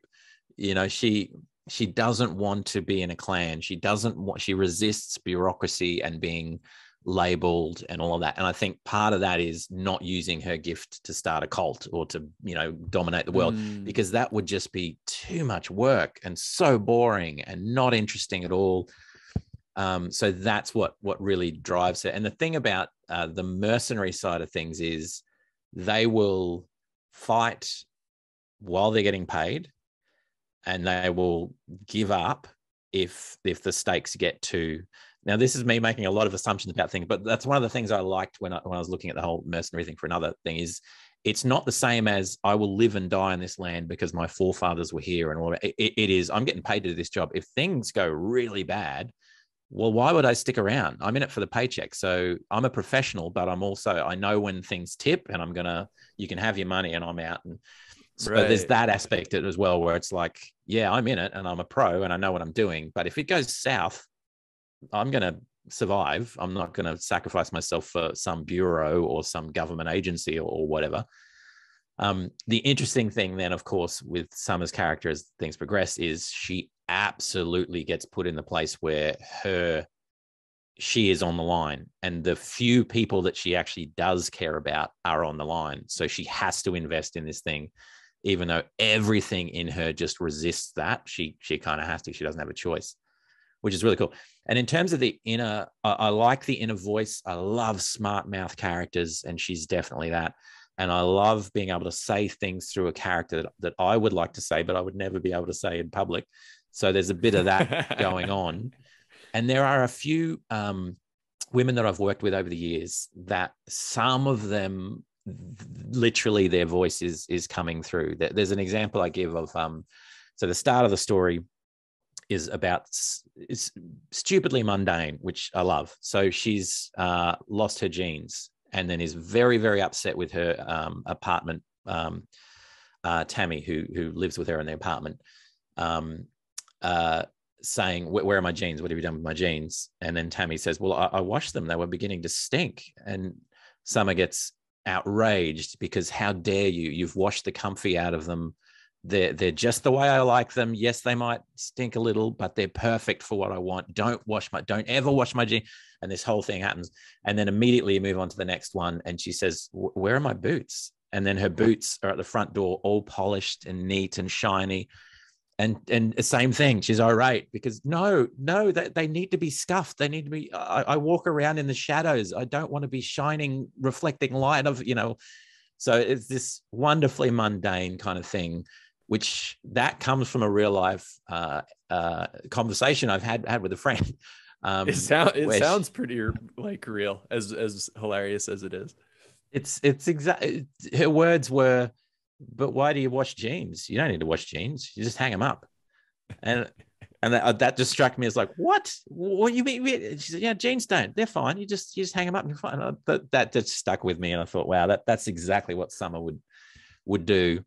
She's got vampire blood and all that sort of stuff, stains on them and everything. But it's like, but they're just how I want them, So yeah, some of it has come from people I've spoken to, and some of it is, there's a lot of catharsis in it as well. I love, like I said, a character with a smart mouth who, even when everything is stripped away and they're losing and they're facing death head on, there's a thing inside them that cannot help being a smart ass. Even in that dire circumstance, they're going to say the stupid thing that's going to mean it's going to get worse, but they can't help because it's some measure of victory they can achieve by just kind of getting the last word in. And that's Summer. That's well said, and obviously a very well and deeply explored character. I could tell that you have a fondness for her that goes beyond just writing words on a page, which is, a sign that the character in the story is as deep as the Kickstarter indicates. So I'm excited to check it out. Thanks, man. It's soppy to say, but that they become living people. And I'd love to meet her, but also be very scared and probably not want to meet her. But I'd like to see her from a distance and go, yeah, she's awesome, but I don't want to get too close. Yeah. You have so many other projects that came up when I was looking into your portfolio. Super Serious Comics, which is a website and the publishing company that you put the comics out under, if I'm not mistaken. Enmity, Idle Thuggery, Whiplash, Rust Chronicles, City of Ruin, Twiggy of the Bug. Are there any of those that you want to mention, talk about, explore, reminisce on? I'll probably focus on the key one. So the Shadow's Daughter franchise is great, and that's evolving, and I'm really looking forward to that. Compared to Rust Chronicles, that's a little baby that's just been born. Rust Chronicles is much bigger, much more expansive. There are 6 novels written at the moment that will be released as the year goes on. So Whiplash is the first novel of that series. This is one of those. There's a short story volume coming out soon with artwork as well, which kind of pictures the world. It has stories from novels from the perspective of 5 or 6 of the main characters, and then going backwards and forwards in time. The whole series revolves around this dream city. So the idea is that there is this world of dreams which is fabricated or made up from the substance of when we dream. So if I dream and I dream of Brisbane City, that I'm walking around in the city or something, someone else is in Los Angeles and they dream that they're in the middle of LA, during the day or whatever. The fabric of what they're dreaming about, the substance, adds to this dream world and makes a shadowy kind of representation of that city within that world. So it's kind of like this other plane where those things happen. And the whole Rust Chronicles kind of world revolves around this central city called Rust, or nicknamed Rust. And it's called that because of the wall around it is made from a mixture of rusted iron and wood and that sort of thing. So it's got that orange rust kind of look, so that people just call it Rust. They can't remember what the original name. And that's the only thing in this whole dream world which has been stable since everyone can remember. So it actually exists as a real place, and people sometimes dream themselves in there and they get stuck and then they can't leave, and their bodies die in the real world, and they live on in this world from all different eras and all that sort of stuff. So it's essentially a story about a city in the middle of rebellion against this Red Queen character and her sort of cadre of demigods, basically, that rule over this sort of area.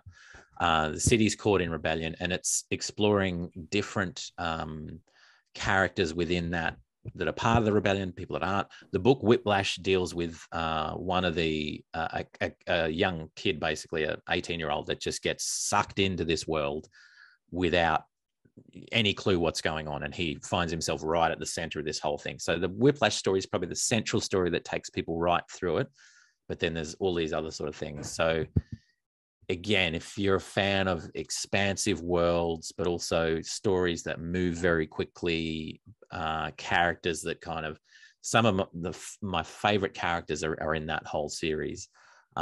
That's probably the big franchise that I've invested more than anything else in over the years. And there's and again, that one's picked up by Marcosia, so there'll be things dropping every year now on that. But yeah, that's so cool. And is that going to stay in novel form, or is there a plan to also do comics on that front as well? Well, so I have a graphic novella. I ask? Dare you ask? You dare. So I have a graphic novella called The Script Rebellion, which is already out on the Amazons and elsewhere. So The Script Rebellion, that's a short story turned into a graphic novella from that whole universe. So that's out. There's a comic version of Whiplash, which is very close, very, very close. So I'm debating whether there's a Kickstarter there or whether I just release it straight away or all that sort of thing. There's also a comic called The Blood Below, which is a kind of detective crime sort of thing in the same world, but from a different angle. That will be out this year. And in fact, how do I do this? Well, anyone, hit me up. Anyone that's listening to this, if you back the campaign, send me a message and say, hey, I was listening to What's Your Random and I backed the campaign. Let me know, and you will get an exclusive free copy, digital copy of The Blood Below, which has not even been released yet. Awesome. So the answer is yes, they're going to be in comic form, and some of them are. It's just when they get released and all that sort of stuff. And it's kind of like a multimedia approach, I guess. You can't summate a whole novel series or series of novels into a few comics, but you could supplement and overlap and so on and so forth. Exactly. There's got to be a few individual plot threads, but they all kind of link. The short story volume, which is going to be called Rust Chronicles Volume 1, that's coming out soonish. That's probably a good place to start once that comes out, because that introduces you to the whole world, some of the main characters, and some of the key concepts. So it really sort of grounds you in the world. But Whiplash, which is out now, is probably the best narrative story to get, introduced into the world, because you're basically following the main character as he gets dropped in it. So it's kind of a bit of a shock. But that's my I love everything that I'm doing, but that's where my heart really lies with the whole Rust Chronicles thing. Yeah. And how long ago did you write those? It was before Shadow's Daughter. I mean, it might be 13, 14 years or something like that. It was a while ago, but it was a painting I saw. Oh God, I'm not going to be able to remember the painting. It was a painting from, surrealist painter, massive in the 20th century, big curly mustache. Feel free to Google. Not that you need my permission. I'm absolutely, there we go. Dali, Salvador Dali, of course. So it was a painting that he did, and it's one of his paintings that's not surreal at all. I can't even remember what it's called, but it's a picture of a desert, and it's got a little town you can just see in the distance, and there's this little sort of horse buggy running towards the thing. Can't remember what it's called, but I saw that as I was looking through Dali paintings for something else. It might have been an assignment at college or something like that. I can't remember, but I was looking through, saw that, and I just thought that is such a cool idea. This city, this lone city in the middle of a desert with nothing else around. And that's where the idea of rust came from. But it was kind of like, but it's more in a, if there was a city on Mars, what would that look like? You know, that sort of red stone, red dust everywhere. Then the whole dream thing came in and all that sort of stuff. But it started by just seeing an image of Dali's painting and thinking, that's a really cool idea. And then everything kind of the inception of the idea, as indeed. Again, the introduction to the podcast says. And like, what's the environment in which you start with that impetus, that catalyst? You saw a painting, it inspired you. How, you know, what is the time frame? What are the circumstances? What are the surroundings? What is your activity in which that little drop in a pool of water ripples out and echoes to allow you to have all these, you know, precipitating ideas and the evolution of the whole? I mean, you created a world, essentially. Like, let's sum it and make it really, like, say it in really kind of stupid terms.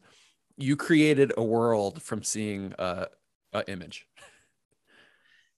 Yeah. Well, okay. We're going to dig a little deeper as well. So I found out last year that I have this thing called aphantasia, which they've only just recently named, which is essentially, so if you close your eyes and I say, think of an apple, you can see an image of an apple. I close my eyes and say, think of an apple, I just see black. I have no visual imagination at all. And I found out it's rare, but it's not extremely rare. A lot of other, actually a podcast that I listened to, a comedy podcast, Richard Herring from the UK, he was the first one I heard mention it. He was talking to a friend and saying, oh, think about, you know, this or that. And he's saying, I can't. What do you mean think about it? I can't. So anyway, that's how I found out. So that has just revolutionized the way I've thought about my life history from now on, because I realized, why I'm bad at things like visual maths and or mathematics and those sorts of things. And it explains why when my wife is trying to explain, you know, how she wants to change the kitchen to look a different way, that I have unless she draws it, I cannot picture at all what she's talking about, which has caused many arguments. But we understand now. Have the arguments subsided since the diagnosis? They have subsided, but she still can't comprehend what it's like. She still, part of her still thinks I'm lying, I think. But it's, if you look it up, it's a real thing, aphantasia. And I think that is why, because when I close my eyes, I can't see anything. I can still represent ideas, but they're not visual. It's really, really weird. And I'm still struggling to understand and explain it. But I think that's why I'm drawn to the visual, or part of the reason why I'm drawn to visual arts, and part of the reason why I'll see an image like that and it will throw up so many things. The problem is, even now, I can't see that image in my head. I can't bring that painting back to me. I remember it and I remember the details in it, but I can't visually represent it. So in answer to your question, the first thing I do. Yeah, I don't know if you could answer this, but what is the memory like? Is it some sort of description, or, you know? The way I would describe it, and again, this is completely inadequate to what's going on. So let's say you're trying to mime a picture of a house. So you're in front of me. There's a sheet, a black bed sheet between you and me. You're behind that sheet.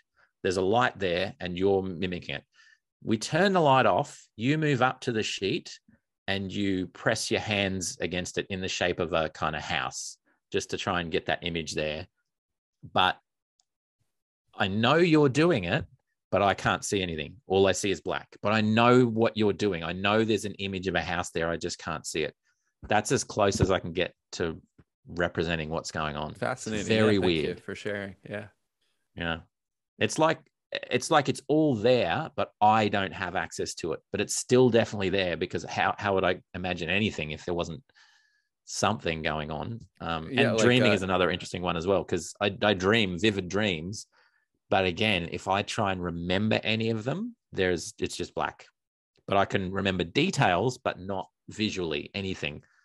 And on a sadder note, and shout out to all the aphantasics out there, I can't picture my mother's face, my father's face, my siblings, my son, my wife. I can't remember those details and bring them to mind. I can remember them all, emotionally and all that stuff, but I can't bring it a simple image of my mother's face or something which is, again, so I think that's kind of propelled me a little bit to be attracted to these visual images and artists in general and all that sort of stuff. And so the first thing I'll do when I get that idea is I'll be upstairs with one of these. So for those that can't see, it's just a notebook. A nice notebook. Looks like a Moleskine or something similar. It looks like that. It's the cheap knockoff version of that. I have and those. It looks like it's leather bound, but it's faux leather bound. And I'll just start drawing images really badly, but images pointing to things, writing down ideas, names of what am I going to call these creatures? What am I going to call these people? What sort of society do they have? Where do they come from? How does this work? And you essentially start problem solving all of the issues around plot and the societies that exist there. And then as soon as I've got enough, which is usually not long, it doesn't take long because the ideas just pour out, I'll just start writing. So I'll start writing a novel or short story or something. And then as I'm writing the novel, I think, I need a backstory for this thing. So then I'll go back to the pad and start sketching out, and then I'll go back to the novel. So it's kind of like it starts with that initial just dropping everything on a page, and then you move to putting it in a narrative form, and that helps you bring everything together in a logical way that makes sense. And then you go back and it just sort of spirals from there. And then you've got to think, all right, once I have one story end to end and I can see the world, who am I writing about next? And what areas am I exploring? And what's too big to explore? And what's cool enough that it's going to be really interesting, but I can also kind of do it justice. And also I love the idea of rebellion. I love the idea of an unjust kind of ruler and a rebellious city, but even more than that, a failed rebellion, because that's the juicy stuff. You don't want to read about just success. Yeah, you want to read about heartbreak and failure and love lost, and so that's and the silver lining, but you wish you could see the sun or whatever. Yeah, exactly. Yeah. That sounds beautiful. So you have like so many projects, so many ideas, and we talked about the phoenix and the octopus, and if you're 80% octopus or whatever. I wonder how you manage as an octopus to not get your tentacles in a bunch, and keeping things organized, and not being able to switch gears like you talked about. If you get bored with one project, you have another project you could switch to. How do you switch gears without burning your transmission? With switching gears is actually the easiest thing for me, because I do find I'll burn out on a project and get to the point where it becomes hard work, or I've reached a natural end or a blocking point and I need to just do something else. So I will shift. But usually that's shifting medium as well. So I'll shift from a novel to a comic, or from either to music and then shift back, because it's creative and it's fun and I love it, but it's different enough that it's like taking a break from the hard work that I'm doing on the other project. Occasionally, I used to write sort of 2 novels at once and swap between them, but I've stopped doing that recently because it's just the ideas get too intertwined and intermingled, and I get confused between them. It's like learning 2 languages. It's just, I was just so now I focus on one. Yeah, it absolutely is. So I focus on one and then get to the end of that one and then decide, all right, I'm going to swap over to another one. So currently I have three novels which need editing. One that I'm desperate to get back to and start editing. But I can't, because I have to finish the one that I'm doing now while I've got it in my head, because once it's done, I'll have to then re-edit and reread the whole book just to remember where I'm at and where all the characters are at. And so better to finish it off now, end it with that one, and then move on to the next one. And as to the tangling of tentacles, yeah, it's more keeping things straight is my day job. I this is what I do. I fix problems and I use spreadsheets and organize and structure. It's all about bringing structure to chaos. That's essentially what it's one of the things that it's with music as well. I'm a much better producer than I am a musician, because that's about bringing all of these different things together, making them logical, making them work, all that sort of stuff. That's the thing that I do well. So I don't struggle so much with that. What I struggle with is being overwhelmed every now and then with just the sheer volume of all of the projects, and also two completely contradictory things.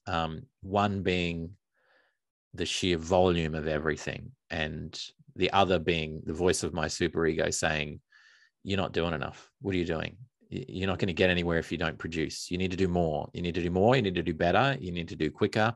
You should have already released 15 novels. Why haven't you done that?" It's that super critical voice that drives me, but never shuts up. Just nothing is. So I have this mantra that I keep repeating to myself again and again. The better version of it is the progress, not perfection, which is that's the nice one. The one that I go with is brick by brick. Just that's how you build a kingdom, brick by brick. So today, if I build one brick, which might be appearing on this awesome podcast, it might be writing 1,000 words or 500 words or something, just one thing that adds to the whole, then I've done my job and we're moving, and that's enough. That's great. And you try and trick yourself into thinking, so you can be quiet now, superego. You don't need to tell me that I haven't done enough and that it's not good enough and all the rest of that. And yeah, I've forgotten where we started with this. No, I appreciate. I might remember, but I would love to vibe on this at least a little bit longer to, at a minimum, say this reminds me of a conversation I had with Jeff Johnson, who writes epic fantasy. And he said the best advice somebody gave him recently, or kind of a mantra, was slow down. Yeah. And yeah, I really appreciate you allowing your super ego out for a moment to share with you that voice in your head with us, me as a host, and with the listeners, because I think we all have that super ego, and sometimes it runs me into the ground, and I'm a phoenix who burns out because of it before the projects even come to fruition. And so the brick by brick mantra, I think, is an important one to harness and to help quell and keep that super ego at bay. Thank you for sharing that. You're welcome. It's how you keep sane when you're doing this sort of stuff. Yeah. And I think it perfectly answers the question, which was about keeping on schedule, not getting your tentacles in a bunch, and not part of that is not feeling overwhelmed when some tentacles get in a bunch and you realize you have 4 of your 8 arms are tied up in knots and you can't figure out which one to untie first. To continue with the analogy. You may have answered this question in answering the previous question, but I wonder how you switch. It's again switching gears, but to better illustrate the question, if I stay away from a project for a period of time and then I come back, I kind of have this trouble getting back into the flow of that project, getting my mind into that universe. And you have, built epic universes, worlds in your own mind. So how do you knock on the door to that proverbial world and allow yourself back in, to again write for specific characters in a specific setting with its own guardrails and rules that are specific to that environment. Yes. So this is a lot easier with comics than it is with novels, because the short answer is I'll read or reread or re-edit the last thing I wrote. So a good example. So I'm up to book 4 of Whiplash. So I'm halfway through writing that one. And I took a break from that to write a couple of extra novels and a separate sort of thing. And I know roughly where it's up to, but there's so many intricate details, and it's 4 books in. So a lot has happened that I need to remember. But I tend to find if I read the latest book in the series, I tend to remember very quickly what's happened, because there are hints sort of laced throughout or woven throughout the story that remind me of, oh, that's right, that one is dead, or this one, has this thing inside them that they're not sure what that is yet, or I haven't referenced the abyssal brood yet in this chapter, or what, there's all those sorts of things. So it tends to come up quick. But honestly, when it gets to the size of the Rust Chronicles universe in particular, I have a spreadsheet that has a chapter summary of everything. And then I have a sort of glossary of the main terms and things and all that sort of stuff. And even when I'm writing a novel, at the bottom of the novel, I'll have explanatory notes as I'm writing, because I'll forget as I'm writing, and I'll get on a bit and I'll think, have I used this before? And I'll go down, oh yeah, I've used it before. So then I have to go back just to keep it straight. And then of course you delete it with the final version, but it's just to keep, but honestly, spreadsheets with a lot of information, and in the case of Rust Chronicles, a very, very complicated timeline of what happens when, not only what happens with the main characters, but which books are located at which point in history, because that gets super complicated. But yeah, that's essentially it. I reread, and sometimes I'll start rereading and I'll think, no, I'm not ready for this yet. It's too much. I'm going to just leave that parked for a bit and go into something else, because you remember just how much is involved, or you just don't feel the spark. You don't. Now, I'm in a privileged position, of not having a publisher that's hounding me. I don't have a traditional big publisher, one of the big 4 or 3 or however many they are. And so they're not hounding me and saying, you need to get us this book within 6 months or whatever. I'll still write a book, every, 3 or 4 months. But I can go wherever I want. So that's really freeing, because I can just, whatever's most interesting me at the moment, I'll just go. It's still a slog to get through it. And the last one that I just finished off, which is called The Seven Hungers, which is kind of a horror adventure kind of thing. I got to 70,000 words, which is 20,000 shy of what it needs to be the size that I want. But I know when I go back and edit, I'll fill those details out. And it was hard, and I'm not even sure of the ending. I'm not happy with it. So I've got to go right back to the start, and now I'm re-editing and filling in things, because I know that when I get there, I will think of something else or different, or I'll add to it, or I'll get there and I'll go, you know what, that is a really good ending. I just forgot that works. But it's harder work every time you have to do it, because it's like, you're going over the same ground again and again. And so there is a lot of hard work involved, which any creator knows, there's a lot of pushing through and for me, tricking myself. So my greatest trick is, I'm just going to read a paragraph. That's all. Or I'm just going to write a paragraph. I'm not going to do a few chapters. Just going to, because when you start and you push through, and then all of a sudden you're in and you're doing it and you're fine. You just got to get to that initial thing. And if you don't push through and you don't hit that spark, then you try again tomorrow, 10 minutes or one paragraph. And even so, even if you've written a sentence, you still wrote a sentence, you still did something. Right.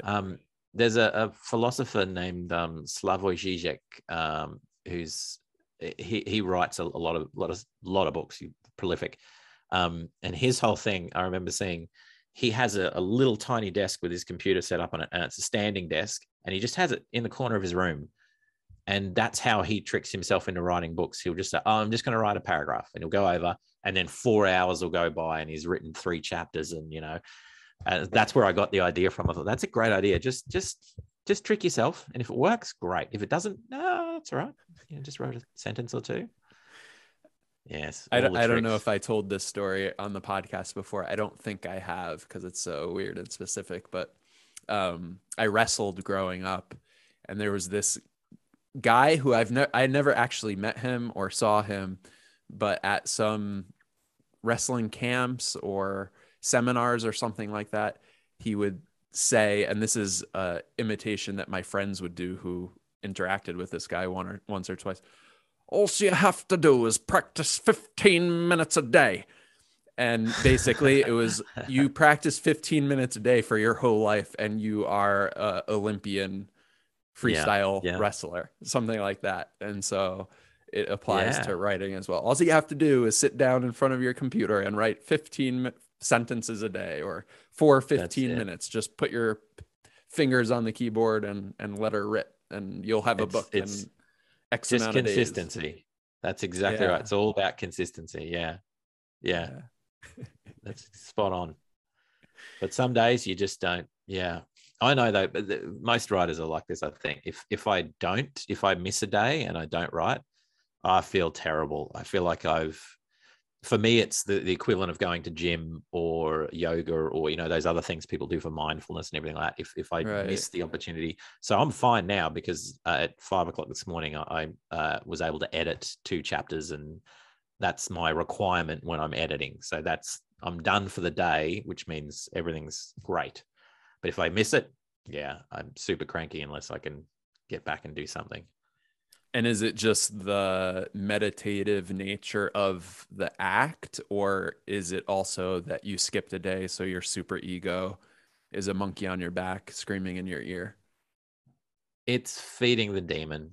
It's keeping the super ego at bay, and then being able to sell myself the story that I did it. Yeah. Even I'd love to do more, but even if I don't, I did the minimum. I met the requirement of the day. So the super ego, you can just be quiet now and you can lie down and go to sleep. And for the most part, it works. And thinking about my question a little bit from a different angle, I suppose it could be, they're not mutually exclusive. It could be both at the same time. Yeah. Oh, and it's definitely therapeutic.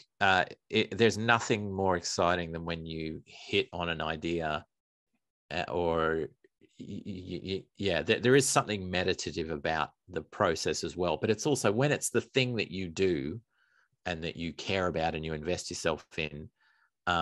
It's this. So I've never done this. I'm not wired this way. But those predominantly guys, every weekend they will wash their car, they will wax their car, they will polish their car, they will clean the inside and out, and they will do that it's not even dirty, and they will do it every weekend. It's this obsession thing because it's meditative and they care about it. And I think writing is a lot like that.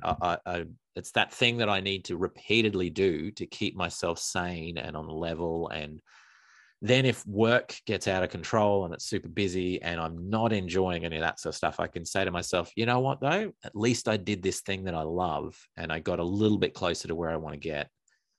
So I can put up with all this other nonsense that I really don't care about, but, I have to do to pay the bills. It's that kind of thing as well. It's kind of like eating. It's like it's nourishing. If you get that, you're fine. If you miss it, you're hangry for the whole day until you get to eat again, and then, go from there.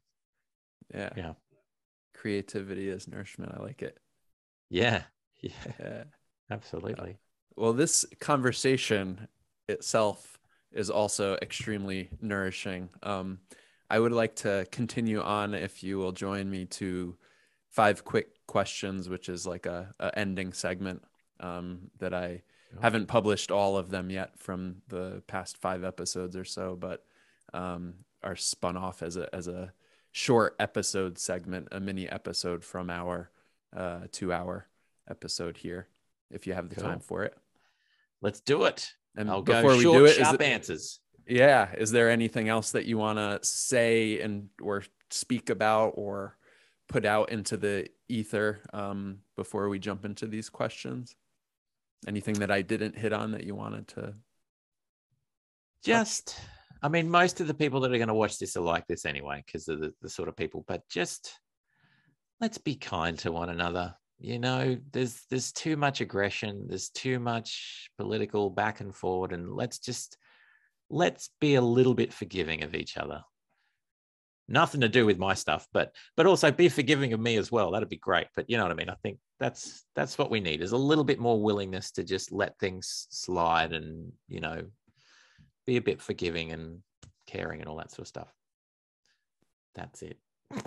Sorry, Beautiful. that was a bit mushy. No, I love the mush. I think you're well on your way back to romance novels.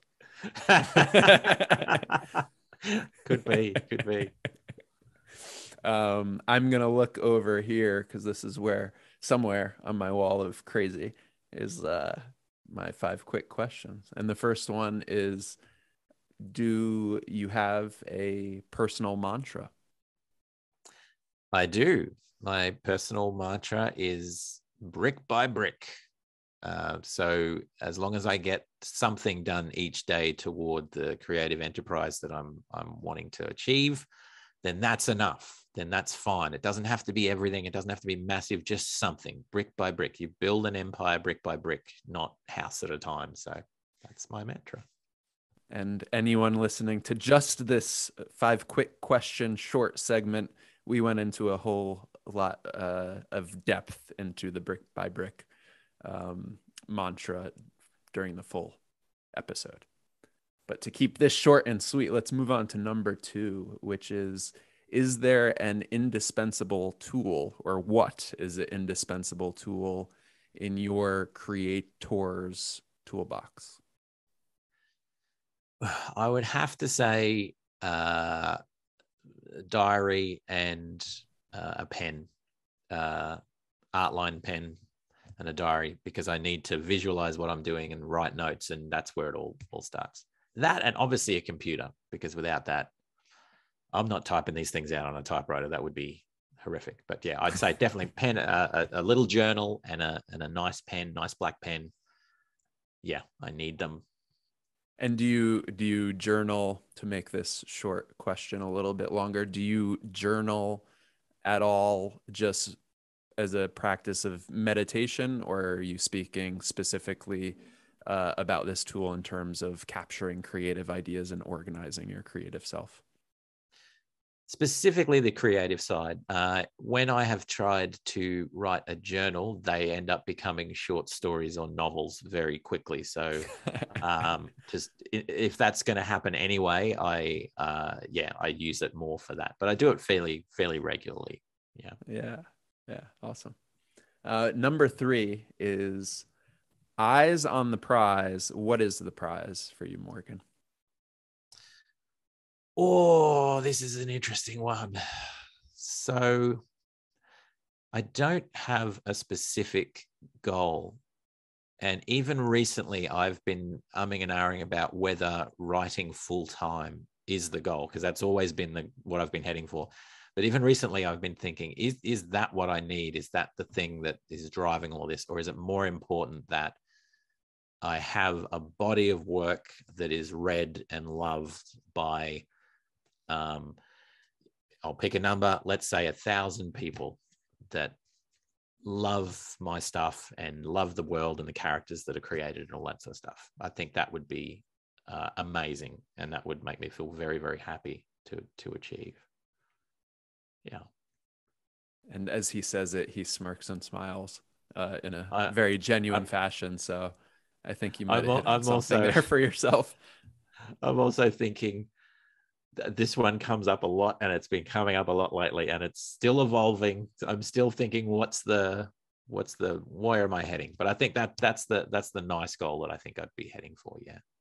Yeah. And that is sustainable. And I don't remember where it comes from exactly, but basically finding your key audience that can sustain you financially, and you could sustain them because they are so interested in what you're putting out into the world. So there is that sweet spot for creators as well. Great answer. Definitely. So 4 and 5, this is where we put on our time travel hats or jump into a time machine. What do you say? What's your method of time travel? It would be shorts of some kind. Yeah, Shorts, definitely shorts. Time travel shorts. not long Yeah. pants. They won't make the trip. No. They always get ripped by something, dinosaurs or whatever. So shorts, you're already prepared. And shorts that I guess, I mean, if you're worried about them getting snagged on anything, they have to be like Speedo or spandex. Okay. Exactly. And then it's just your naked flesh that's getting ripped by thorns, not pants. So Come to you think of might it, as well be naked. Shorts are a silly idea, come to think of it. I didn't think this through at all.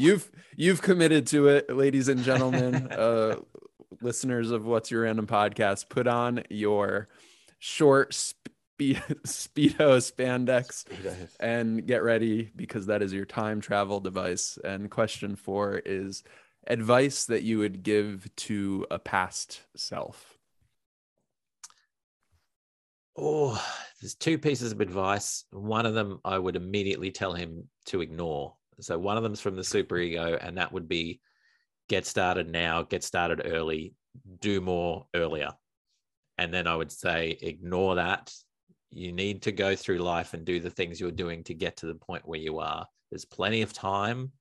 Take your time, enjoy life, enjoy the journey, and think carefully about where you want to head and what it means to be a writer, both the positive and the negative of that. And then the other thing would probably be, there's not just one way to do this thing.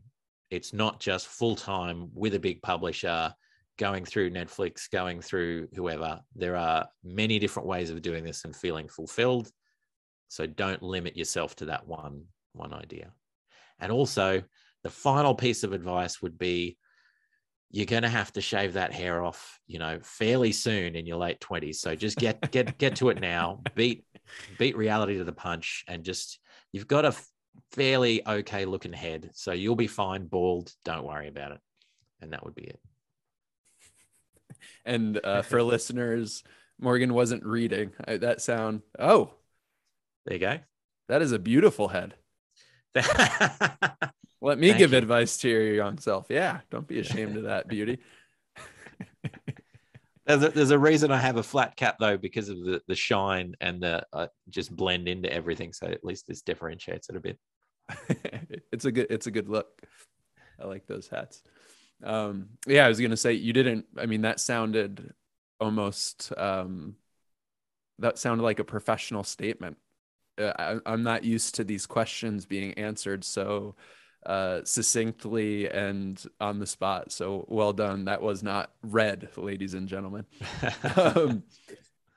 So the next question, we're time traveling in a different direction, and a question that you would have now for a future you.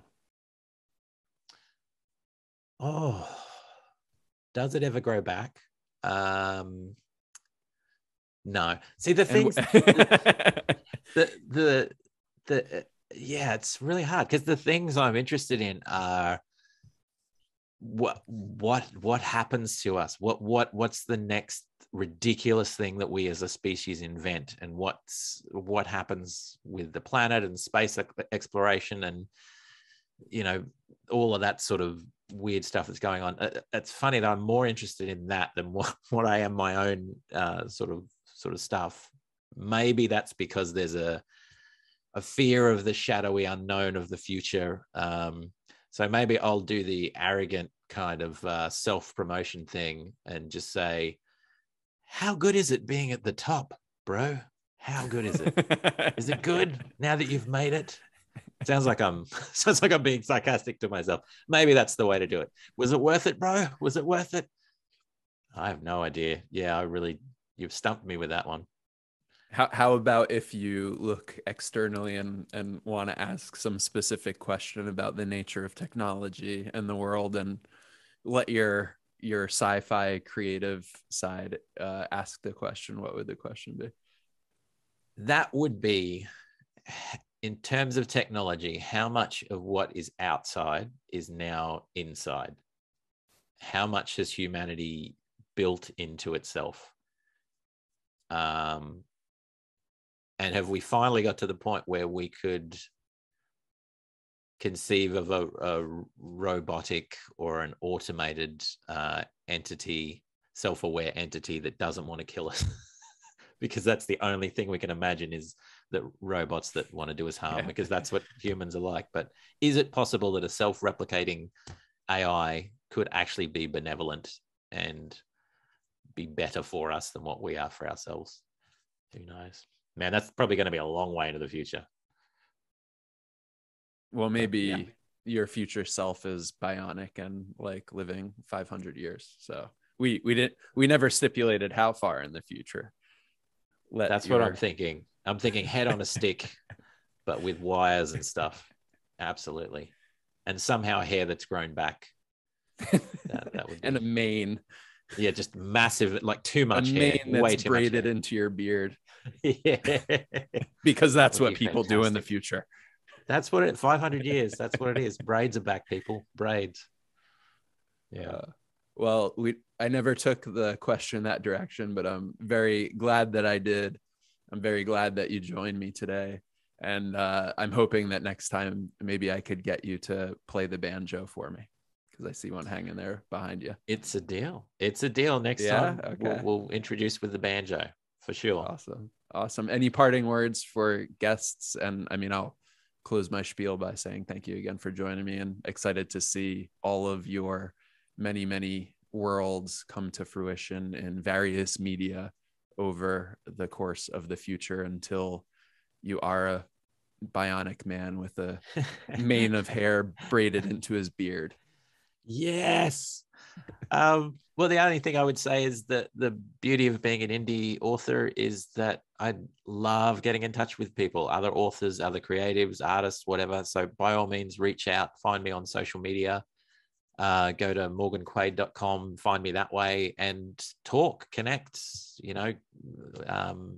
It's hugely gratifying to talk to people that are of a similar mind and creative and all that sort of stuff. And this can be isolating. So please get in touch. I'd love to chat. And I want to thank you, Kev, for this. It's a great podcast, and I've thoroughly enjoyed. This has been very cathartic for me too, and it's really nice to meet a fellow traveler in the creative enterprise. So thank you very much. It's my pleasure, and looking forward to all the things to come. And until next time, enjoy the rain.